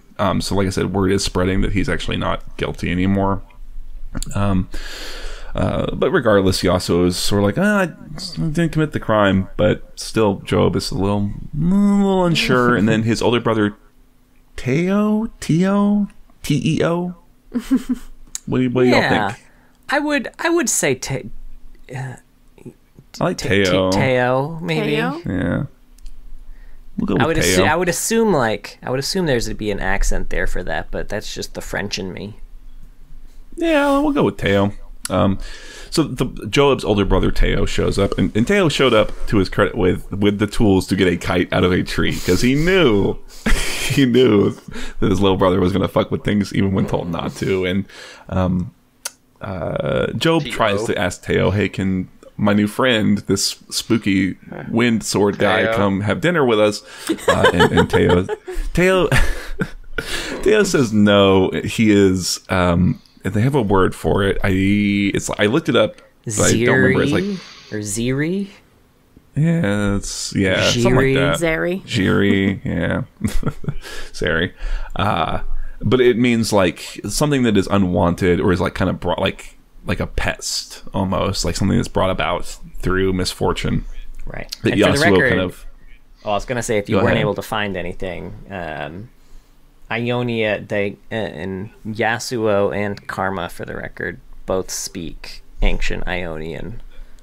So really? A lot of the words that we see here are not like, words from our language that are being used by Ionia. They are unique words that are all Ionian. Yeah. And Yasuo sort of accepts that that's still how he was regarded, and kind of just like, well, you better listen to your older brother, because brothers know best. And he kind of just goes on down the road. Now, how far does he get away from the child? Is it sword's length away? It's a blade's length. It's 3 sword lengths. 3 sword lengths. It's 3. Right? How many sword lengths before it gets unwieldy to use swords? Do they have like a bigger measurement that they use once they get past that? Right. I love that. Man, but yeah, I liked this. I like this one. I don't know. I don't want to cut you off. I was just gonna say, like, we're in Yasuo's head. I like a lot because he's doing all this, and he's hearing Yone's voice in his head, not like literally, but just sort of the things that Yone would say about these little moments, and it connected me the most with sort of his feelings of, I don't know, regret, especially When it came to killing Yone, oh my god, Mark just let up a joint. No, I'm just kidding. Excuse me. You go. Yeah, wash it down with wine. You're good. I was just gonna say it really makes sense why Yone starts the cinematic pretty much directly follows this. I feel like it makes sense why he starts that cinematic kind of smashed. Like, this was pretty brutal. Yeah, I think it's a smart construction of the story. Oh my god, something's happening to me. I don't know what's going on. To have him interact with little baby brothers because it's obviously so personal to him. Bringing so much drama to your thoughts. There you go. We're gonna pass it on to Tony. What do you think?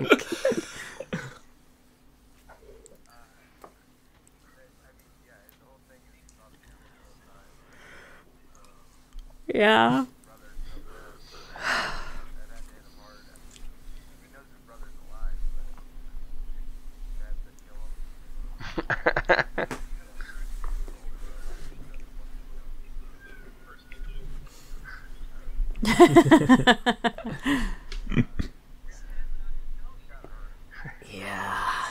Yeah, it was pretty rude. It's like, man, I've been exonerated. Can I catch a fucking break, man? I guess he did kill all those other people. He thought of Yone the whole time. I got exonerated for the one crime, and no one's ever thought to take me in for the other crimes. Can I just catch a break, man? Hit him hard after he knows his brother's alive, but to have to kill him and then see that the older brother doesn't want him to this come. Does lead directly into Ziri, or King of the Stained Blade, which I'll kind of hop into before the Ruined King. It's gotta hurt him. King of the Stained Blade leads directly into the Ruined King. Yeah, exactly. So this is the cinematic where we get it kind of jumps between flashbacks of modern day Yasuo in Waylay at the Spirit Blossom Festival, which apparently this is the first time the Spirit Blossoms have come back in quite some time since the Noxian invasion. And we're kind of getting flashbacks to Yasuo's past, where he had to fight Yone and ended up having to kill Yone. So we see all the guilt there, and he knows he's not going to make it to the temple or the top of the mountain in time. So an old man's like, why don't you? I mean, my temple might work. It's fine. Come with me. So he does, and the old man tells him to let it all go. Let the waters cleanse you of your guilt, cleanse you of all the bad, and then he's like, you know what? Maybe you should have a cup of tea. It might help you. Might help you with the spirits or whatever. And he says it will connect our two realms or whatever. I think that's what he says. Yeah. And so it's like, a drink rarely gets me out of trouble. Now give me that open container, stranger. Yeah, so he does drink it anyway. And spoiler alert, turns out the old guy's a fucking demon. He's an Azakana, and he he's gonna do something to Yasuo. We don't know exactly what, but in the meantime, he seems to have just kind of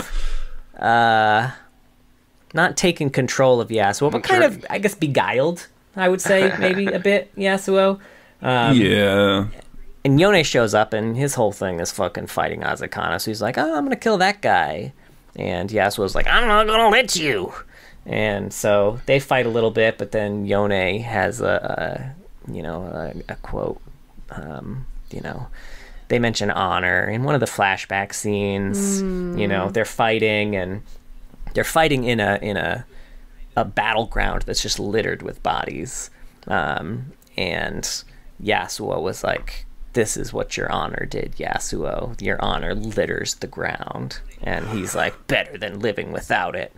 And I forget exactly what the Azakana said. Something about honor, too. And then Yone was like, better than living without it. And Yasuo was like, Yone? Shit!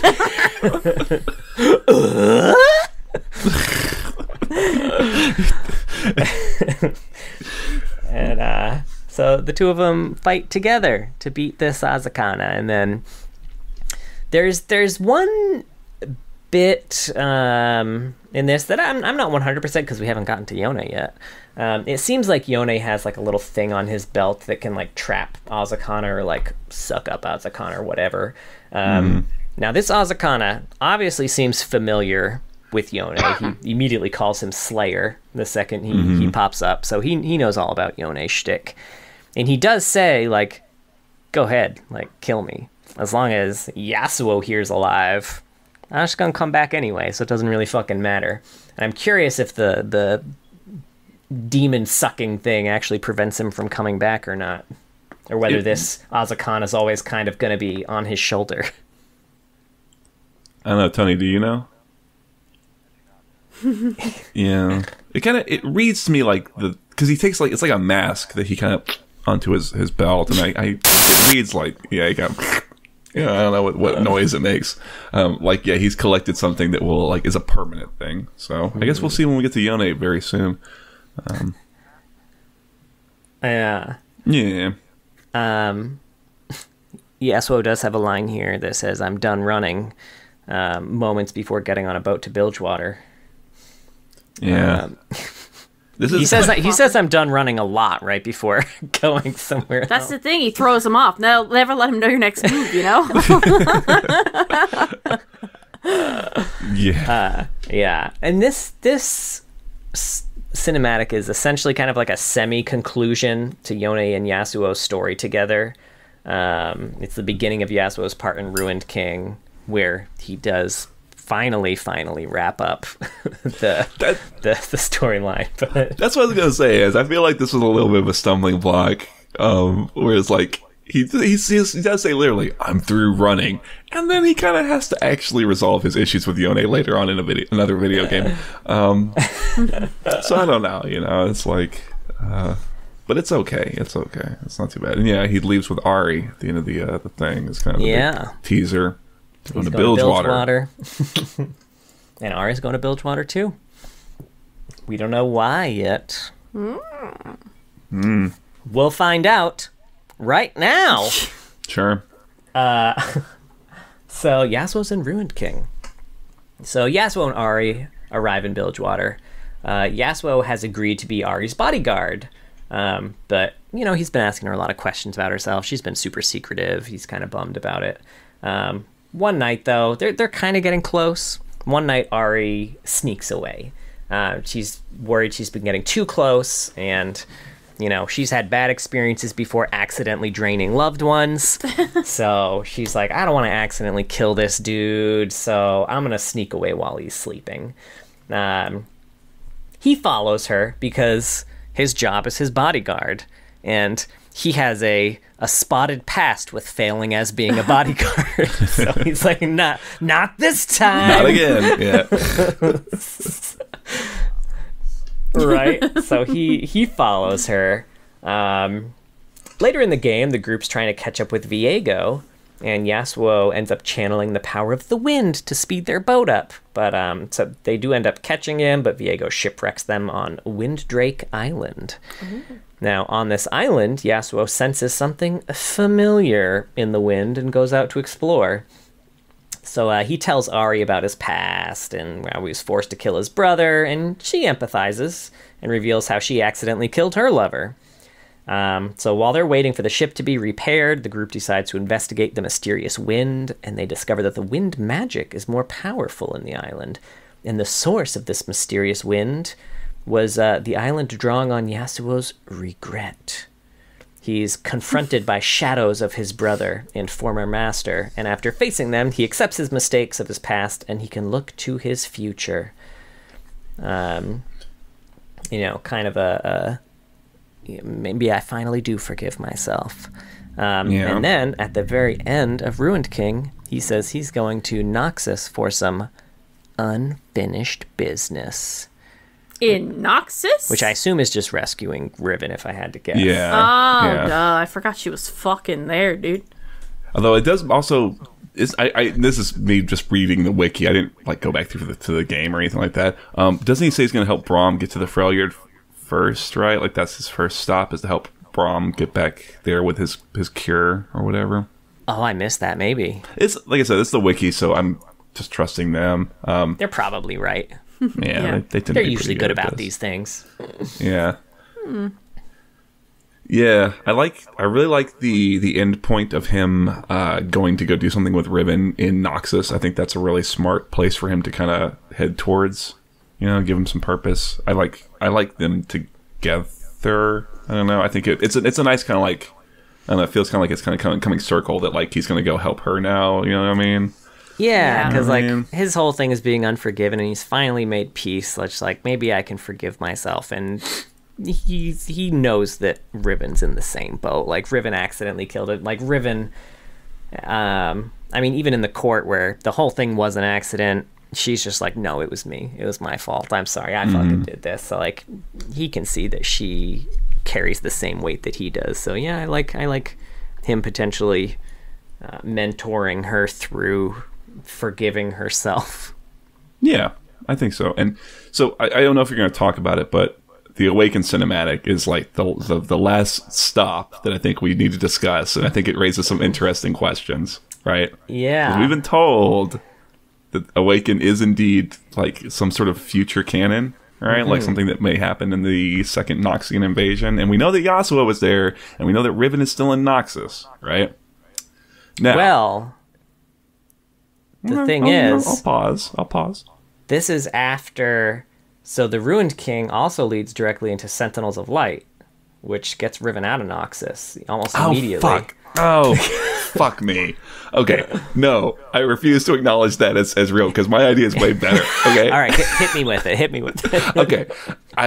This was the idea I had. Do you remember we were talking about Syndra, right? And I really like the idea of Riot puts it's 2025. Riot puts out a new cinematic that picks up immediately where Awaken leaves off, and it seems like the Ionians are mounting a cool-ass defense when giant storm clouds come storming in a giant temple, kind of like the UFOs in Independence Day comes tearing through the clouds, and there's Syndra blasting them all with balls of power, right?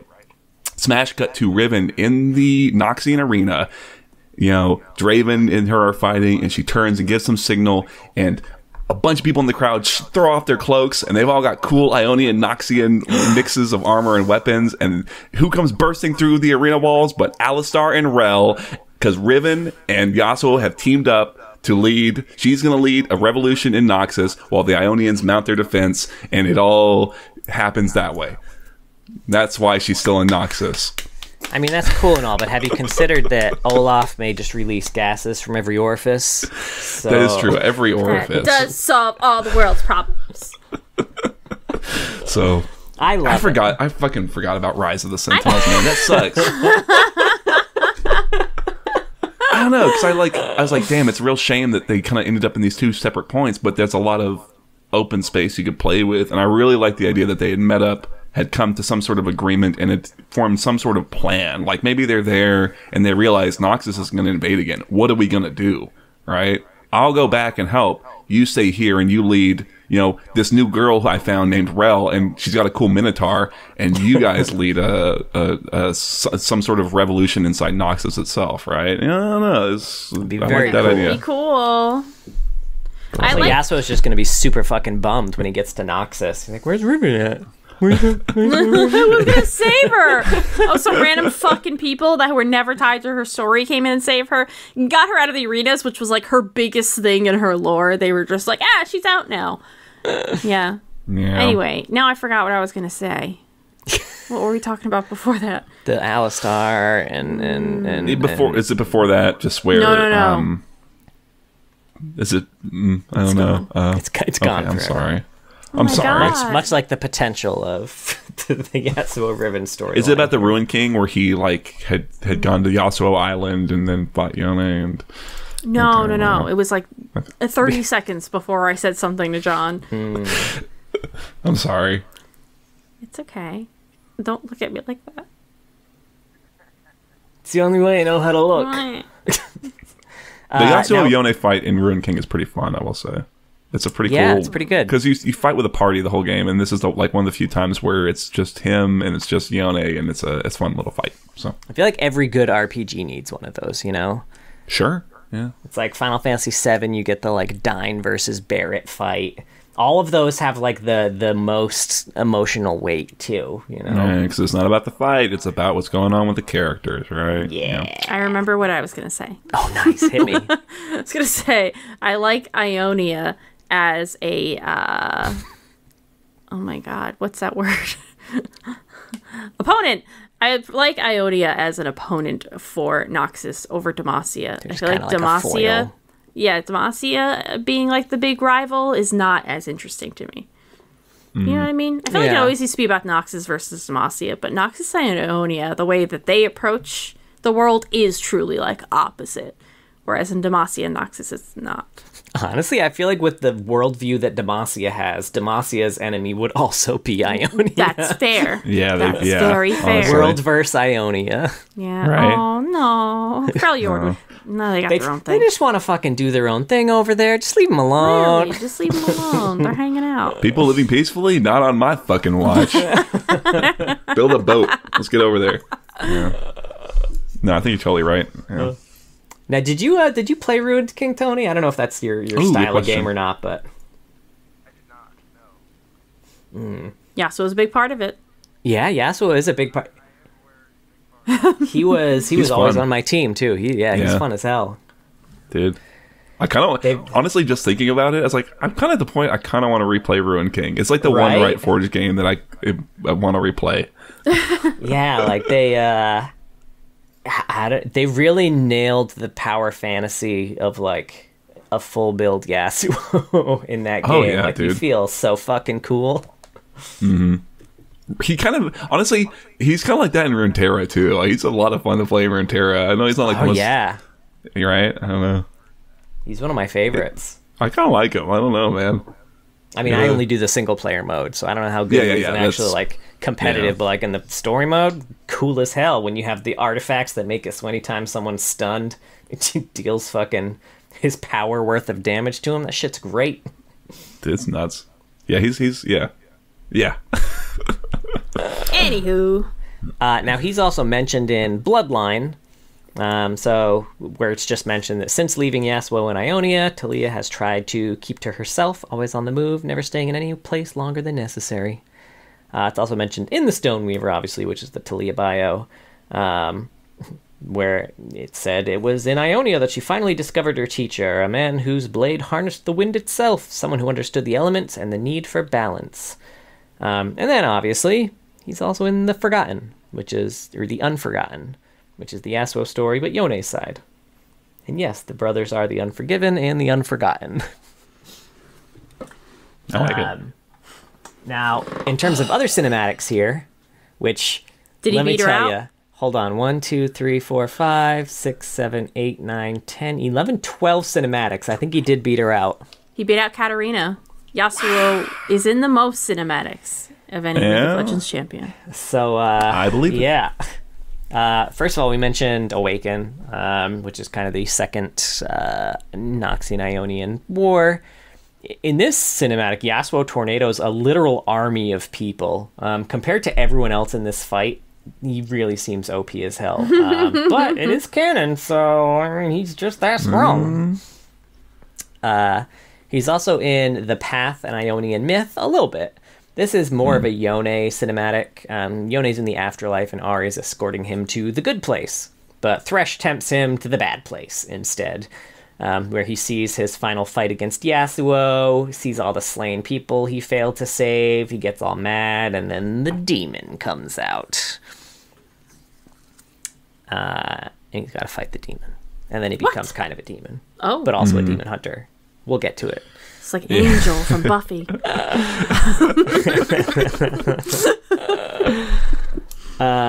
Now we've got Kingdom, which is the trailer for the Ruined King, which basically highlights Ahri and Yasuo fighting another Azakana.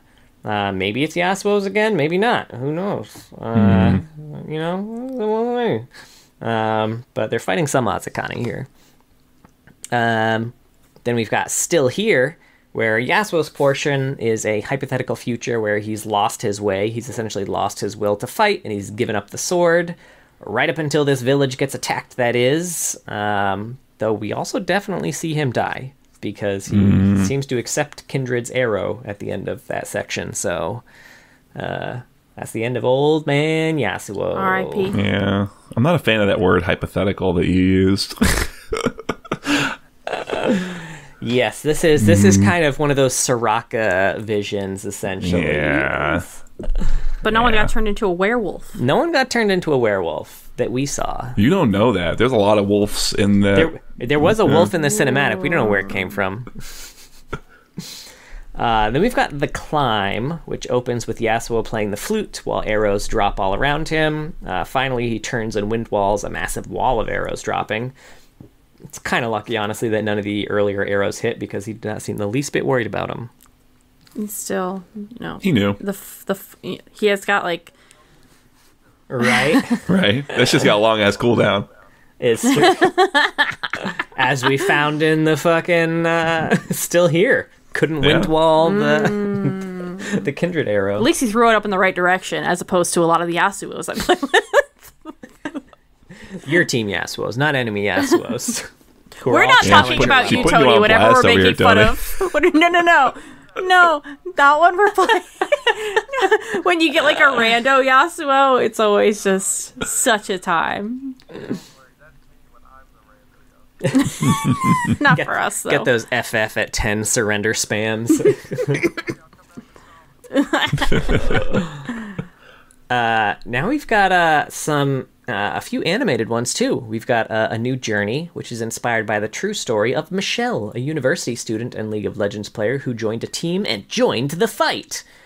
She's a Yasuo main in the cinematic, and she leads her team to victory. Nice.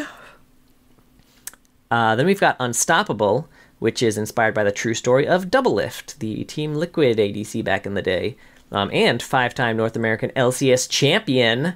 In one scene, he ults a Yasuo, who obviously clearly has his wind wall down as Jinx, and kills him. Then we've got, speaking of Jinx, You Really Got Me, which is a Wild Rift cinematic. So Jinx is gathering people for her team for Wild Rift. When she finds Yasuo, he's in a tea house, single-handedly defeating just a ton of enemies while drinking his tea and fighting with his teaspoon while his sword just sits on the table. When Jinx comes and blows the wall down, it breaks his tea glass. Makes him mad, so he grabs his sword and dives after her, but she's already opened a portal to the rift that he falls into instead. Now, on this actual fight, he faces off against Zed, who almost gets the drop on him with a shadow clone. But then Yasuo's kind of like, all right, downloaded. And then later in the cinematic, he wind walls the shadow clone shurikens like, you thought. Then we've got Warriors, the original one. The Imagine Dragons one. Yasuo's in the clouds when all the light thingies are flying around. Sick. Yeah. If you like that, you're going to love this. He's also in Ignite.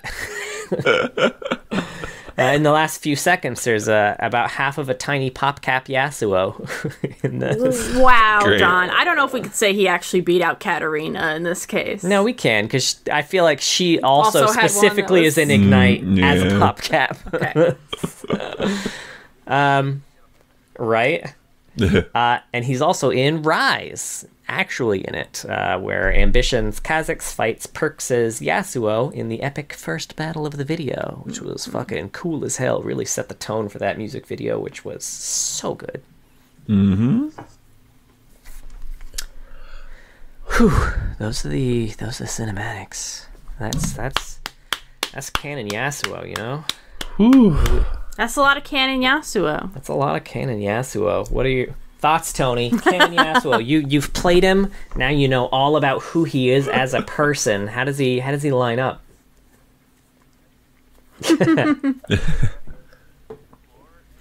Oh my god, you're right. I'm part of the problem. I have some stats about that hate in the fun facts. Oh, really? Really? I know, but he does kill me a lot. That's true. My god, Yeah, it that's all true. reflects. It Do you all- think Poetry, yeah. they rhyme. Do you think he Is he the flashes best? his mastery after everyone he murders? Ooh. Damn. Is Yasuo the best constructed character in League of Legends? Have we discovered it? Oh, maybe. Honestly, all of his stuff I really like. I just like the whole setup. I don't know. His whole everyone hating him and then ostracizing him, accusing him of murder, and then his decision to kill people instead of running away. It's like a choice he makes. So there is like, he's not a purely good guy, obviously. It's an archetype. Like he's strictly an archetype, but it's an archetype that I really like. Like the whole like drunken roaming Ronin. Yeah. It's like, I love it. Yeah. For sure. Yeah, he's like, he does E, but like better and stuff, kind of, right? Like they really distilled down the roaming Ionian tragic swordsman into like, it's like a fine like a powder, and that's Yasuo right there. You know what I mean? There's the amount of freaking bios I've read that it's like, we wanted to fight Noxus, but my people wouldn't let me. It was a lot. It was like every Ionian. Right, it's a lot of Ionians. Yep. I guess it's kind of also him. He never actually did end up fighting him. No. That's true. He almost did once. Yeah. Can we also talk about how, even injured, how Riven beat him back to Master Suma from that fight? Because she was in that fight. Like, he got there in the aftermath, of course, but he was also healthy as hell and real great at the wind technique, so he was getting there fast and getting back fast. How the fuck did Riven beat him back to Master Suma? That is true. There were no minions. He had nothing to dash through, right? Like, he kept dropping wards and being like, fuck! This doesn't work like this. I was thinking about that, timeline-wise. I'm like, how... That was a lot to happen while he was away. Right, it was tight. At the scene of the crime that the killer just was.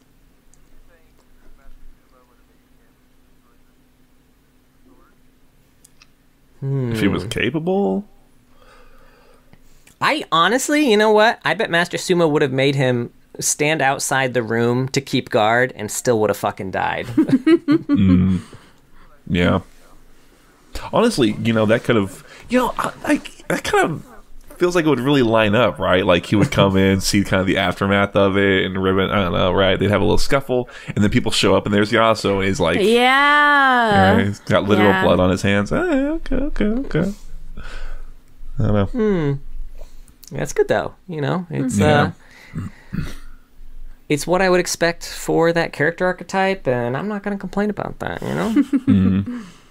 They make it work within the League world. Now he has a few quotes here. Not a lot, but would you? No, I wouldn't. Which is a quote he asked to Master Yi in response to, would you pass me that potion? He has another quote to Master Yi. Man, he fucking dogs on Master Yi. He really dogs on Master Yi.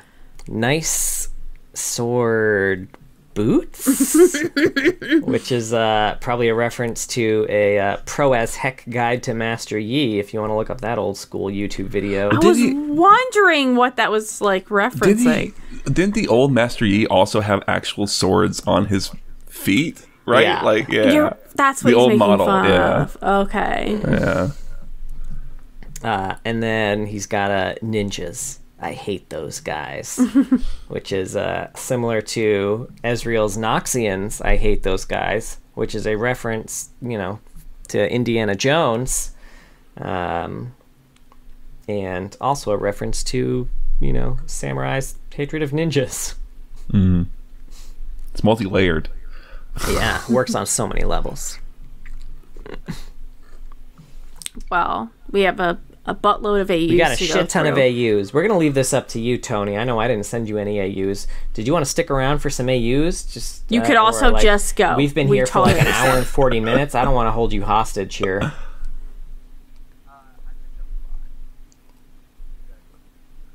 All right. Okay. Well, thank you for joining us. Tony, if people want to find you online, how can they do it? And if you don't want them to find you online, we understand.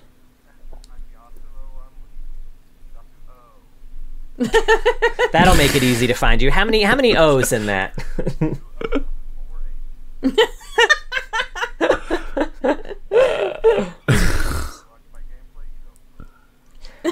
And if you come to our Saturday stream where we do TFT, Tony is almost always there playing TFT with us, so you can learn from a very talented TFT player, Diamond, right? You pretty consistently hit. Hell yeah. Nice. And then he's often playing with us on our Monday? Did we change it? My Rift? Friday, hun. Friday Rift streams. And also kind of Tuesday. And also kind of see, that's why I didn't know. I was confused. So yeah. Exactly. So if you want to hang out with Tony, join us there. You can hang out with all of us at once. It'll be a big group hang. Okay. Group hang. It's a group hang. John's had 3 glasses of whiskey so far. If y'all haven't seen Crazy Ex-Girlfriend, you should watch it. It's a great show. It's my favorite show, actually. But anyway, thank you for joining us, Tony. Yeah, thanks, man. Yeah, of course. Yeah, anytime. Bye. So long, friend. Later, man. Y'all want to hear about some AUs? Kind of, I guess. Kind of, I suppose. Don't worry, there's only like one of them. Oh, okay, cool. High noon. Gunslingers and lawmen ride beneath the merciless sun of the high frontier, chasing survival and salvation in equal measure. Heaven is rubble, hell is empty, and all the devils are here. This is High Noon Yasuo, the mysterious and reluctant sheriff of a 2-street town. Yasuo is in self-imposed exile after being accused of murder in the Eastern Territories. Even so, he has driven off entire bandit gangs, as well as many of the desert's deadliest threats, saving hundreds of lives along the way. Okay. Yeah. Nice. Yasuo, but cowboy. I love how often people are wearing bullets in things like this. When they clearly don't have a gun. Use bullets. Yeah, it's not like I love graves. He doesn't have a sword gun, does he? He doesn't have a... Is his gun not also a sword in this one? Oh, it does kind of look like sword, it, also a gun. Oh yeah, he's got one of those classic Final Fantasy VIII sword guns. I don't know who the first one to do it was, but I'm going to credit Final Fantasy VIII. Yeah, we'll go with 8. Might be. Next up, we got Project.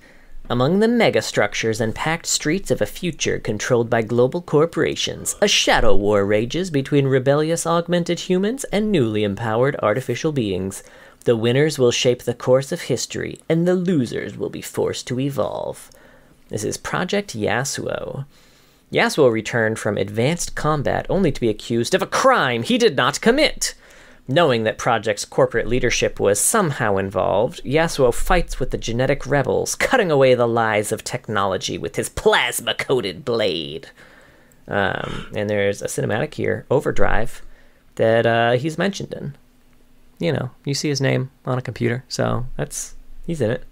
Pretty cool. Nice. And fun facts on this one, compared to all of the Project skins, Project Yasuo is the only one who does not possess robotic features on his actual face when he gets unmasked, nor does he retain his robotic voice filter underneath it. Project Yasuo is also the only Project skin out of the non-legendary skins to have more than one extra set of animation changes. He has both different basic attack animations and recall animations, while all of his other skins only have the new recall animation. So, bang for your buck on that one. John trying to sell you Project Yasuo skins. Working on commission. And we got Moons of Ionia, Blood Moon. An ancient cult seeking irresistible power surfaces on nights of the Blood Moon to perform profane esoteric rites, merging their flesh with demonic spirits and becoming one with an ever greater darkness. This one's Blood Moon Yasuo. The ceremonial executioner of the Blood Moon cult, Yasuo's blade is inhabited by an insidious, bloodthirsty demon whose hunger for death can never be satisfied. This suits Yasuo well, for he is possessed of an inner darkness even deeper than the creature whispering at his side. Which I'm gonna be honest, sounds a lot just like Yasuo, right? just like can't stop killing that guy. I just like that he's not accused of a crime he didn't commit. Right. That's fair. They really deviated that time. Right. Hired for a crime he definitely committed. Right. And we got versus Nightbringer versus Dawnbringer. Chaos and darkness reign through deities of night, bringing change to a static world locked in conflict with the forces of dawn. Order and light reign through deities of dawn, bringing structure to a nascent world locked in conflict with the forces of night. This is Nightbringer Yasuo.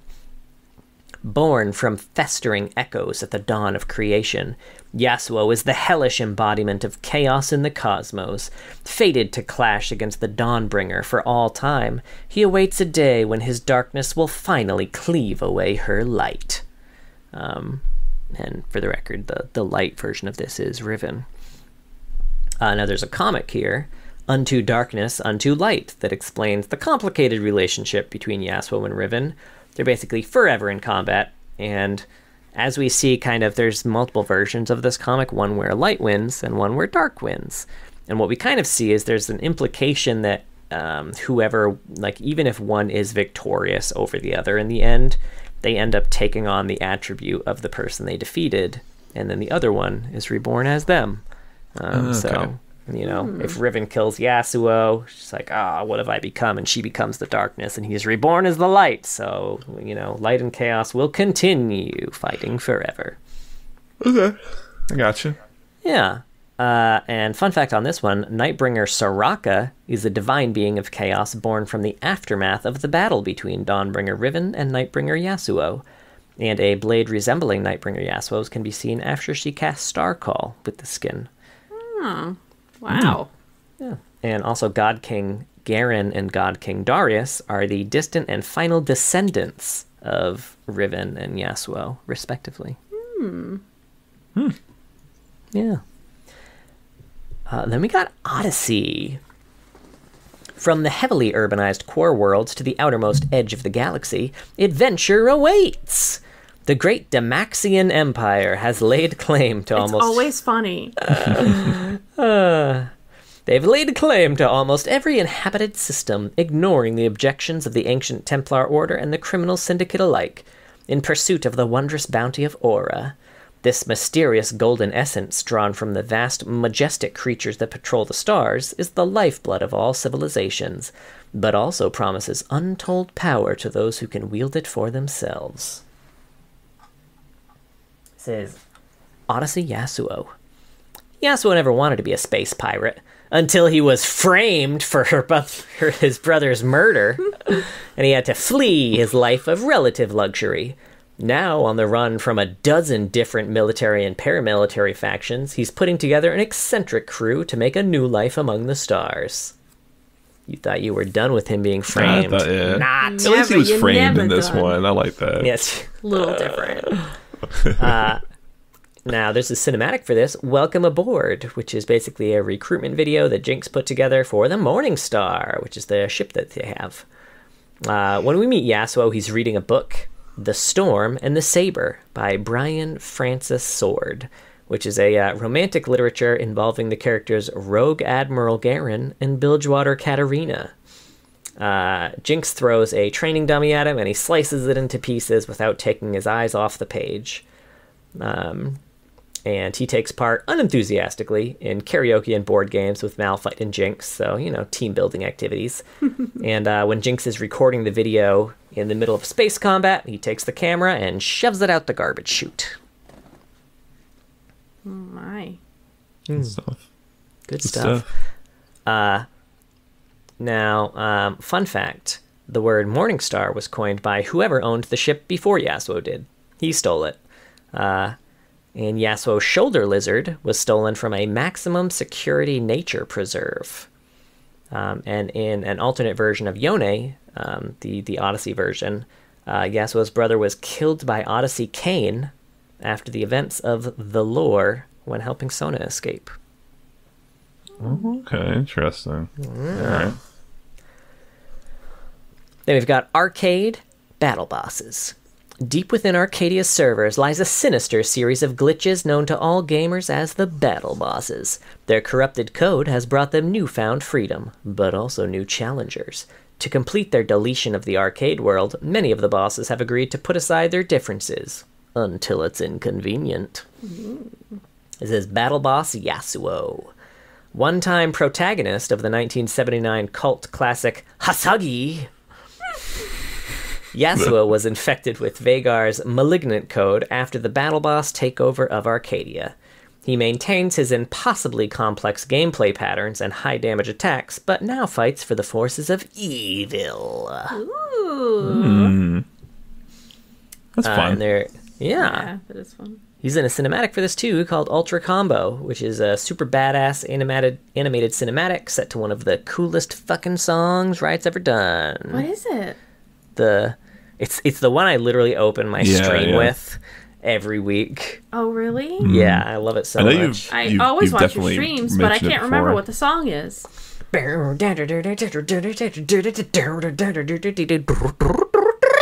know what it's called? It's probably just called Ultra Combo. Like Ultra Combo. You gonna pull it up and play it? No, I was gonna listen to it after, but I wasn't gonna remember. Oh, you should play a snippet, just so people fucking know how cool it is.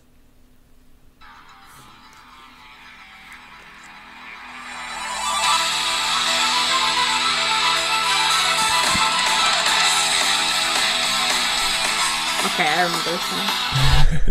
I remember listening to it on my shitty phone, and I could just put a clip in there later. Am I gonna? No, probably not. But... Now we got Riot Records' True Damage. What is True Damage? Man, True Damage is the future. It's a collective of the best artists from around the world coming together with the best collaboration to make the best hip-hop music. We're 5 steps ahead of the game, and everyone else has got to catch up. Ooh. The quote from Echo. And this is True Damage Yasuo. As enigmatic as he is skilled, Yasuo is the veteran producer all others turn to for inspiration. His beats transcend genre, painting whole universes with wild textures of sound. Notoriously selective about his collaborations, Yasuo sees True Damage as his platform to revolutionize how society experiences music. Okay. Which, I mean, you know, Giants was good, but that seems... I was going to say... That's a little...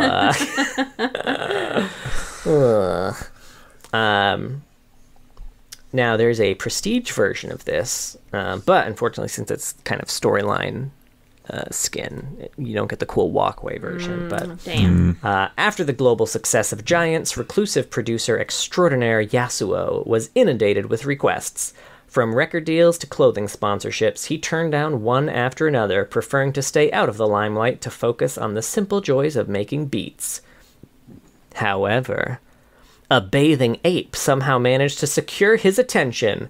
And I have a little note here because I looked it up for y'all. A bathing ape is a Japanese fashion brand who collaborated with this skin release. Oh, okay. That's Thank you.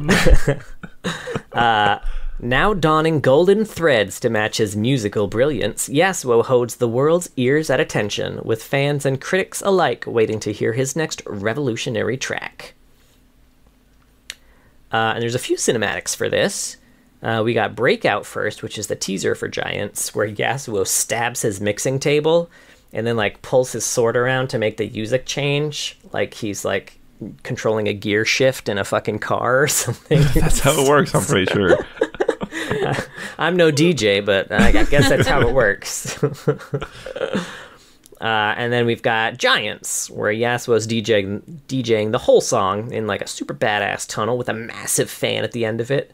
In the middle of the song, he whips his sword out, non-sexual, and changes the direction of the fan, triggering the beat change for Echo.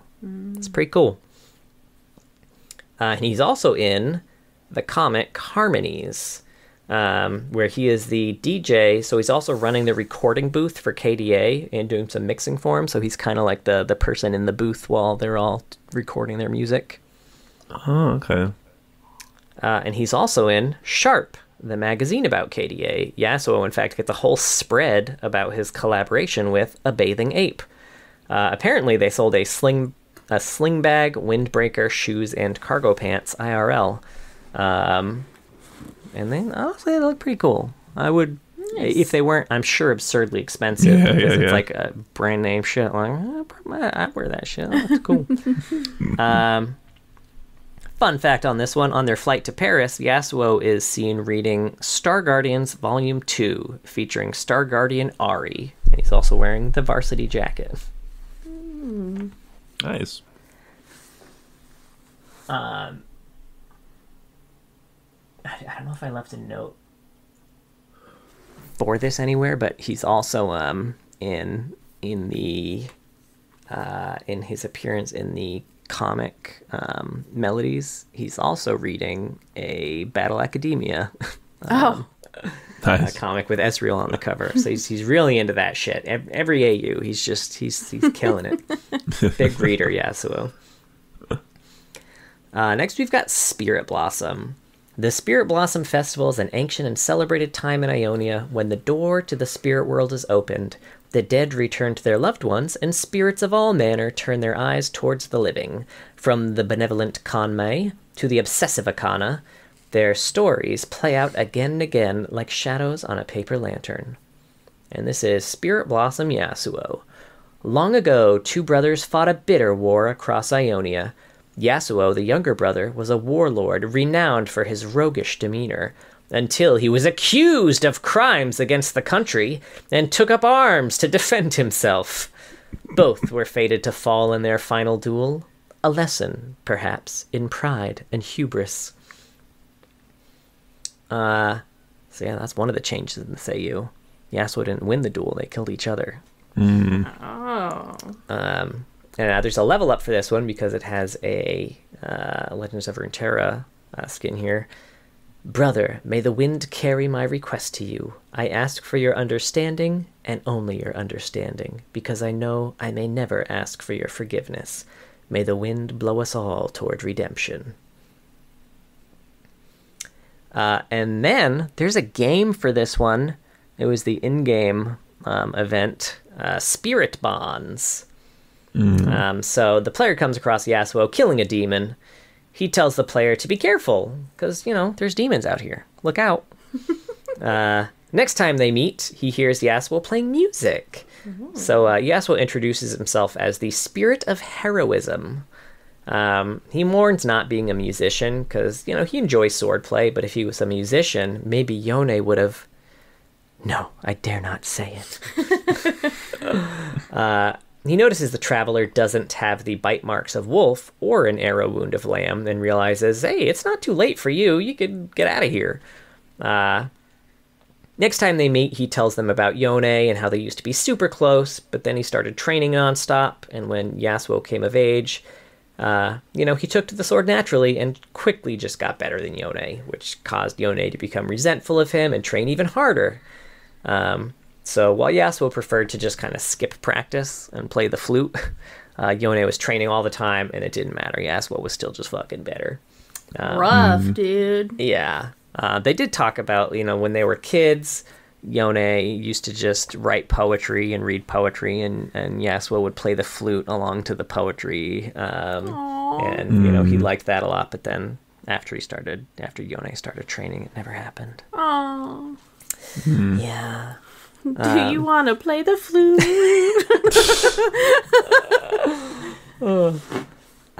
Next time they end up meeting, Yasuo tells the player more about the spirit realm. And he also explains how he and Yone ended up killing each other on the field of battle. He ended up following the fox while Yone followed the lantern. Which is kind of the following Ari versus Yasuo in this case. Ari takes you to, I guess just rest, and Thresh leads you astray. Arr.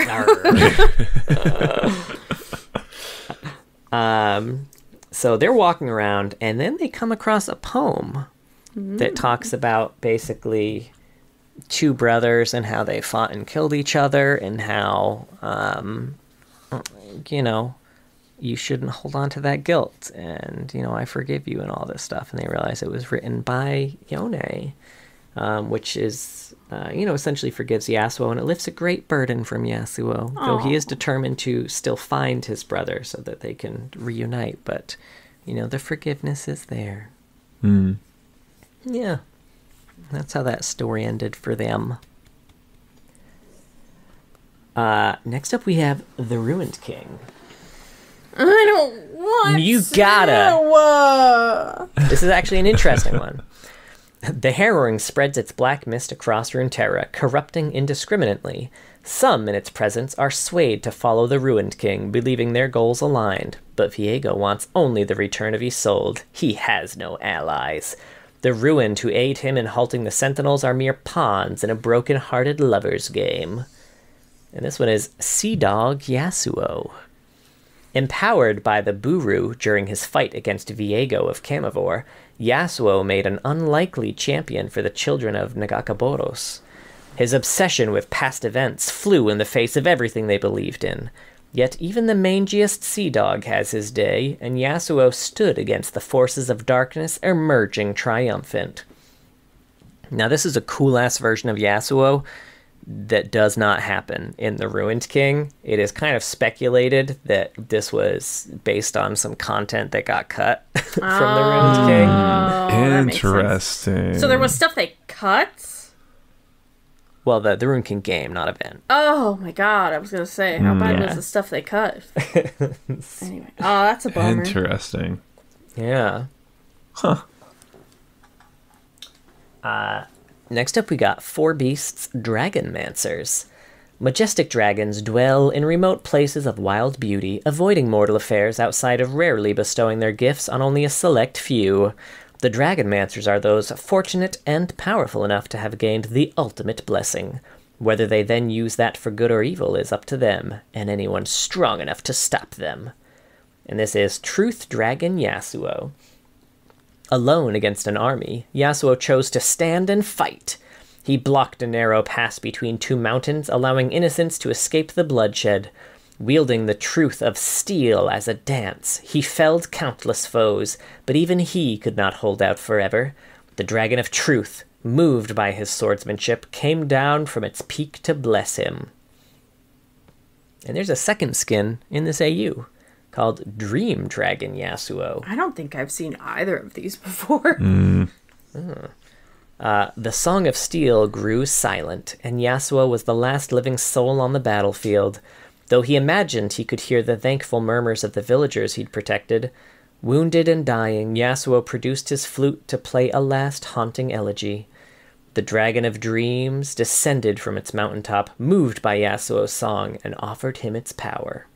This guy's just swimming in dragons, y'all. Can't get enough of what he shit. does. Next up, we got Ink Shadow Uprising. On the outskirts of Rabadon City, a dilapidated temple houses the last hope for Rabadon's people, the Ink Shadow Warriors.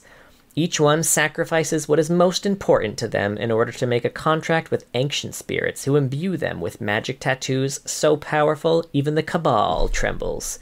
They are victims no more. It is time to take back their home. This is Ink Shadow Yasuo.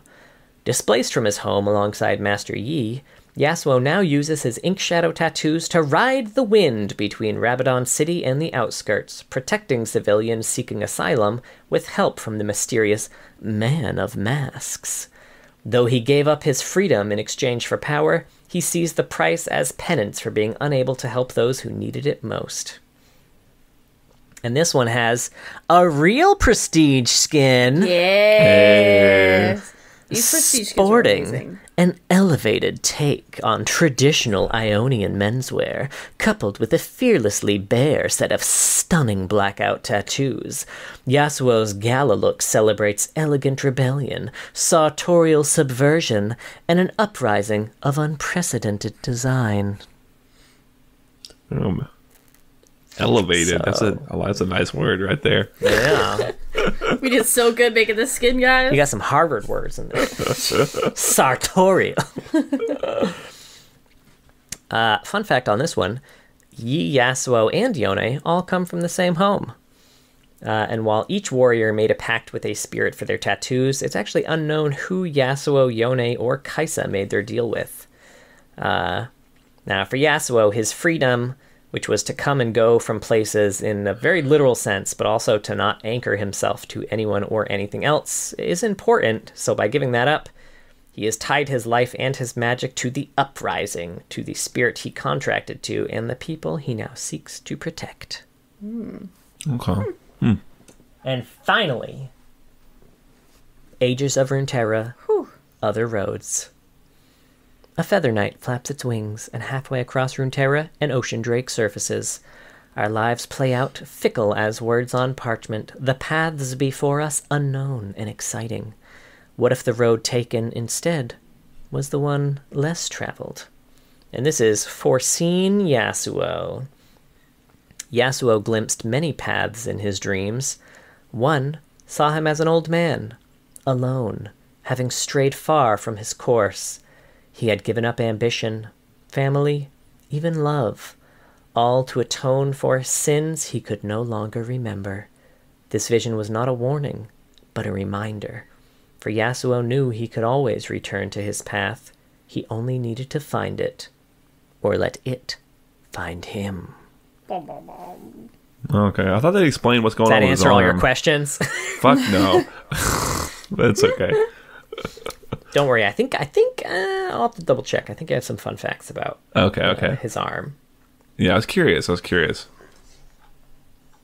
All right. Speaking of fun facts, we're there, folks. Holy shit, there's a lot. Don't worry about it. He's fun. He's fun champion. Yasuo is voiced by Liam O'Brien in League of Legends, Legends of Runeterra, Kin of the Stained Blade, and Ruined King. Nice. Early exploration had him wield 2 swords, though this design would later be revised and used for Yone. Mm-hmm. Yone and Yasuo both studied under the same master and know how to draw power from the wind, but only Yasuo knows the full secrets of the technique. And they're now the only remaining members of the school, because Yasuo killed all the other ones. The scar on Yasuo's face was caused by Yone in their duel before his death. We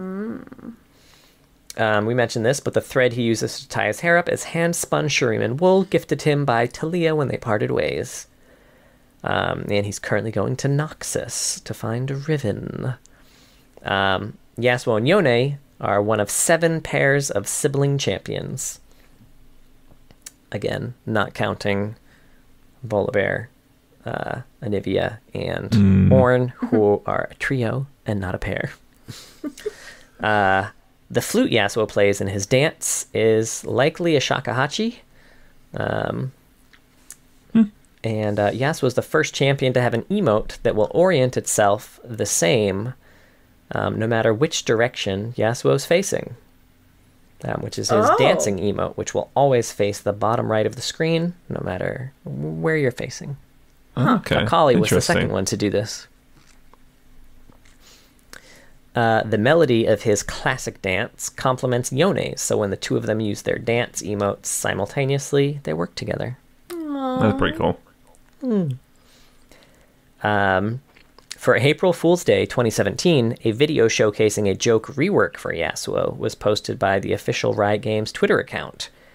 Way of the Wanderer was shown to have Resolve's shield, but also provide crowd control immunity similar to Morgana's Black Shield. Steel Tempest's third cast was shown to split into 3 additional whirlwinds in a cone after hitting a champion, similar to Graves' collateral damage.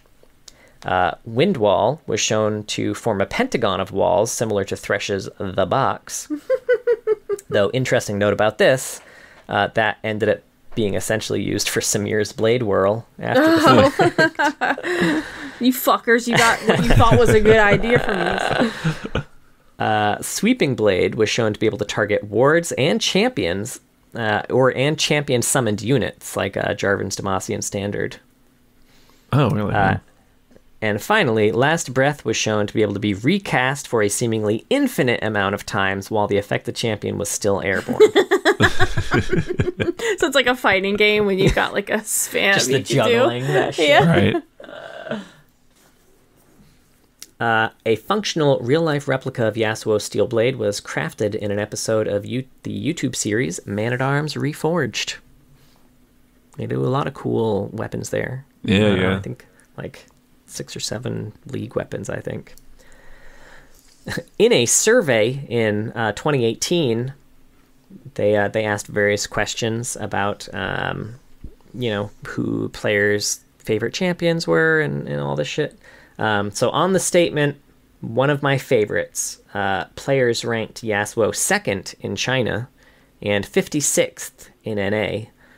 On fair to play against, they ranked him 23rd in China and 137th. So we just can't play against Yasuo. Apparently. Oh. And then overall, in gameplay, visuals, and voice together, they ranked him 1st in China and 38th in NA. Interesting. I want to check this whole thing out. We could do like a whole episode about this, I feel like. That's true. We probably could. As an Easter egg, in set 4 of Teamfight Tactics, Yasuo would flash a Mastery 7 emote if he single-handedly defeated the enemy team as the only remaining unit. That's fun. Yeah, references the community stereotype of Yasuo players loving to flash their mastery. And finally, Yasuo and Karma each speak a different unrelated ancient Ionian language, given the lack of sound correspondences and cognates.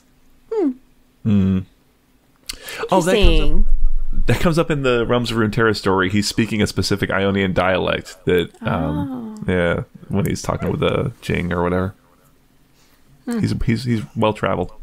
Yeah, he roams a lot. Yeah. Well, that was Yasuo. It's been over 2 hours. Any final thoughts? No. Thumbs up. Thumbs up. He's good. Too much, but good. He's good. Yeah. He does good. I don't like playing against him. Let's delete him from the game. Yeah, Thank you so much for listening.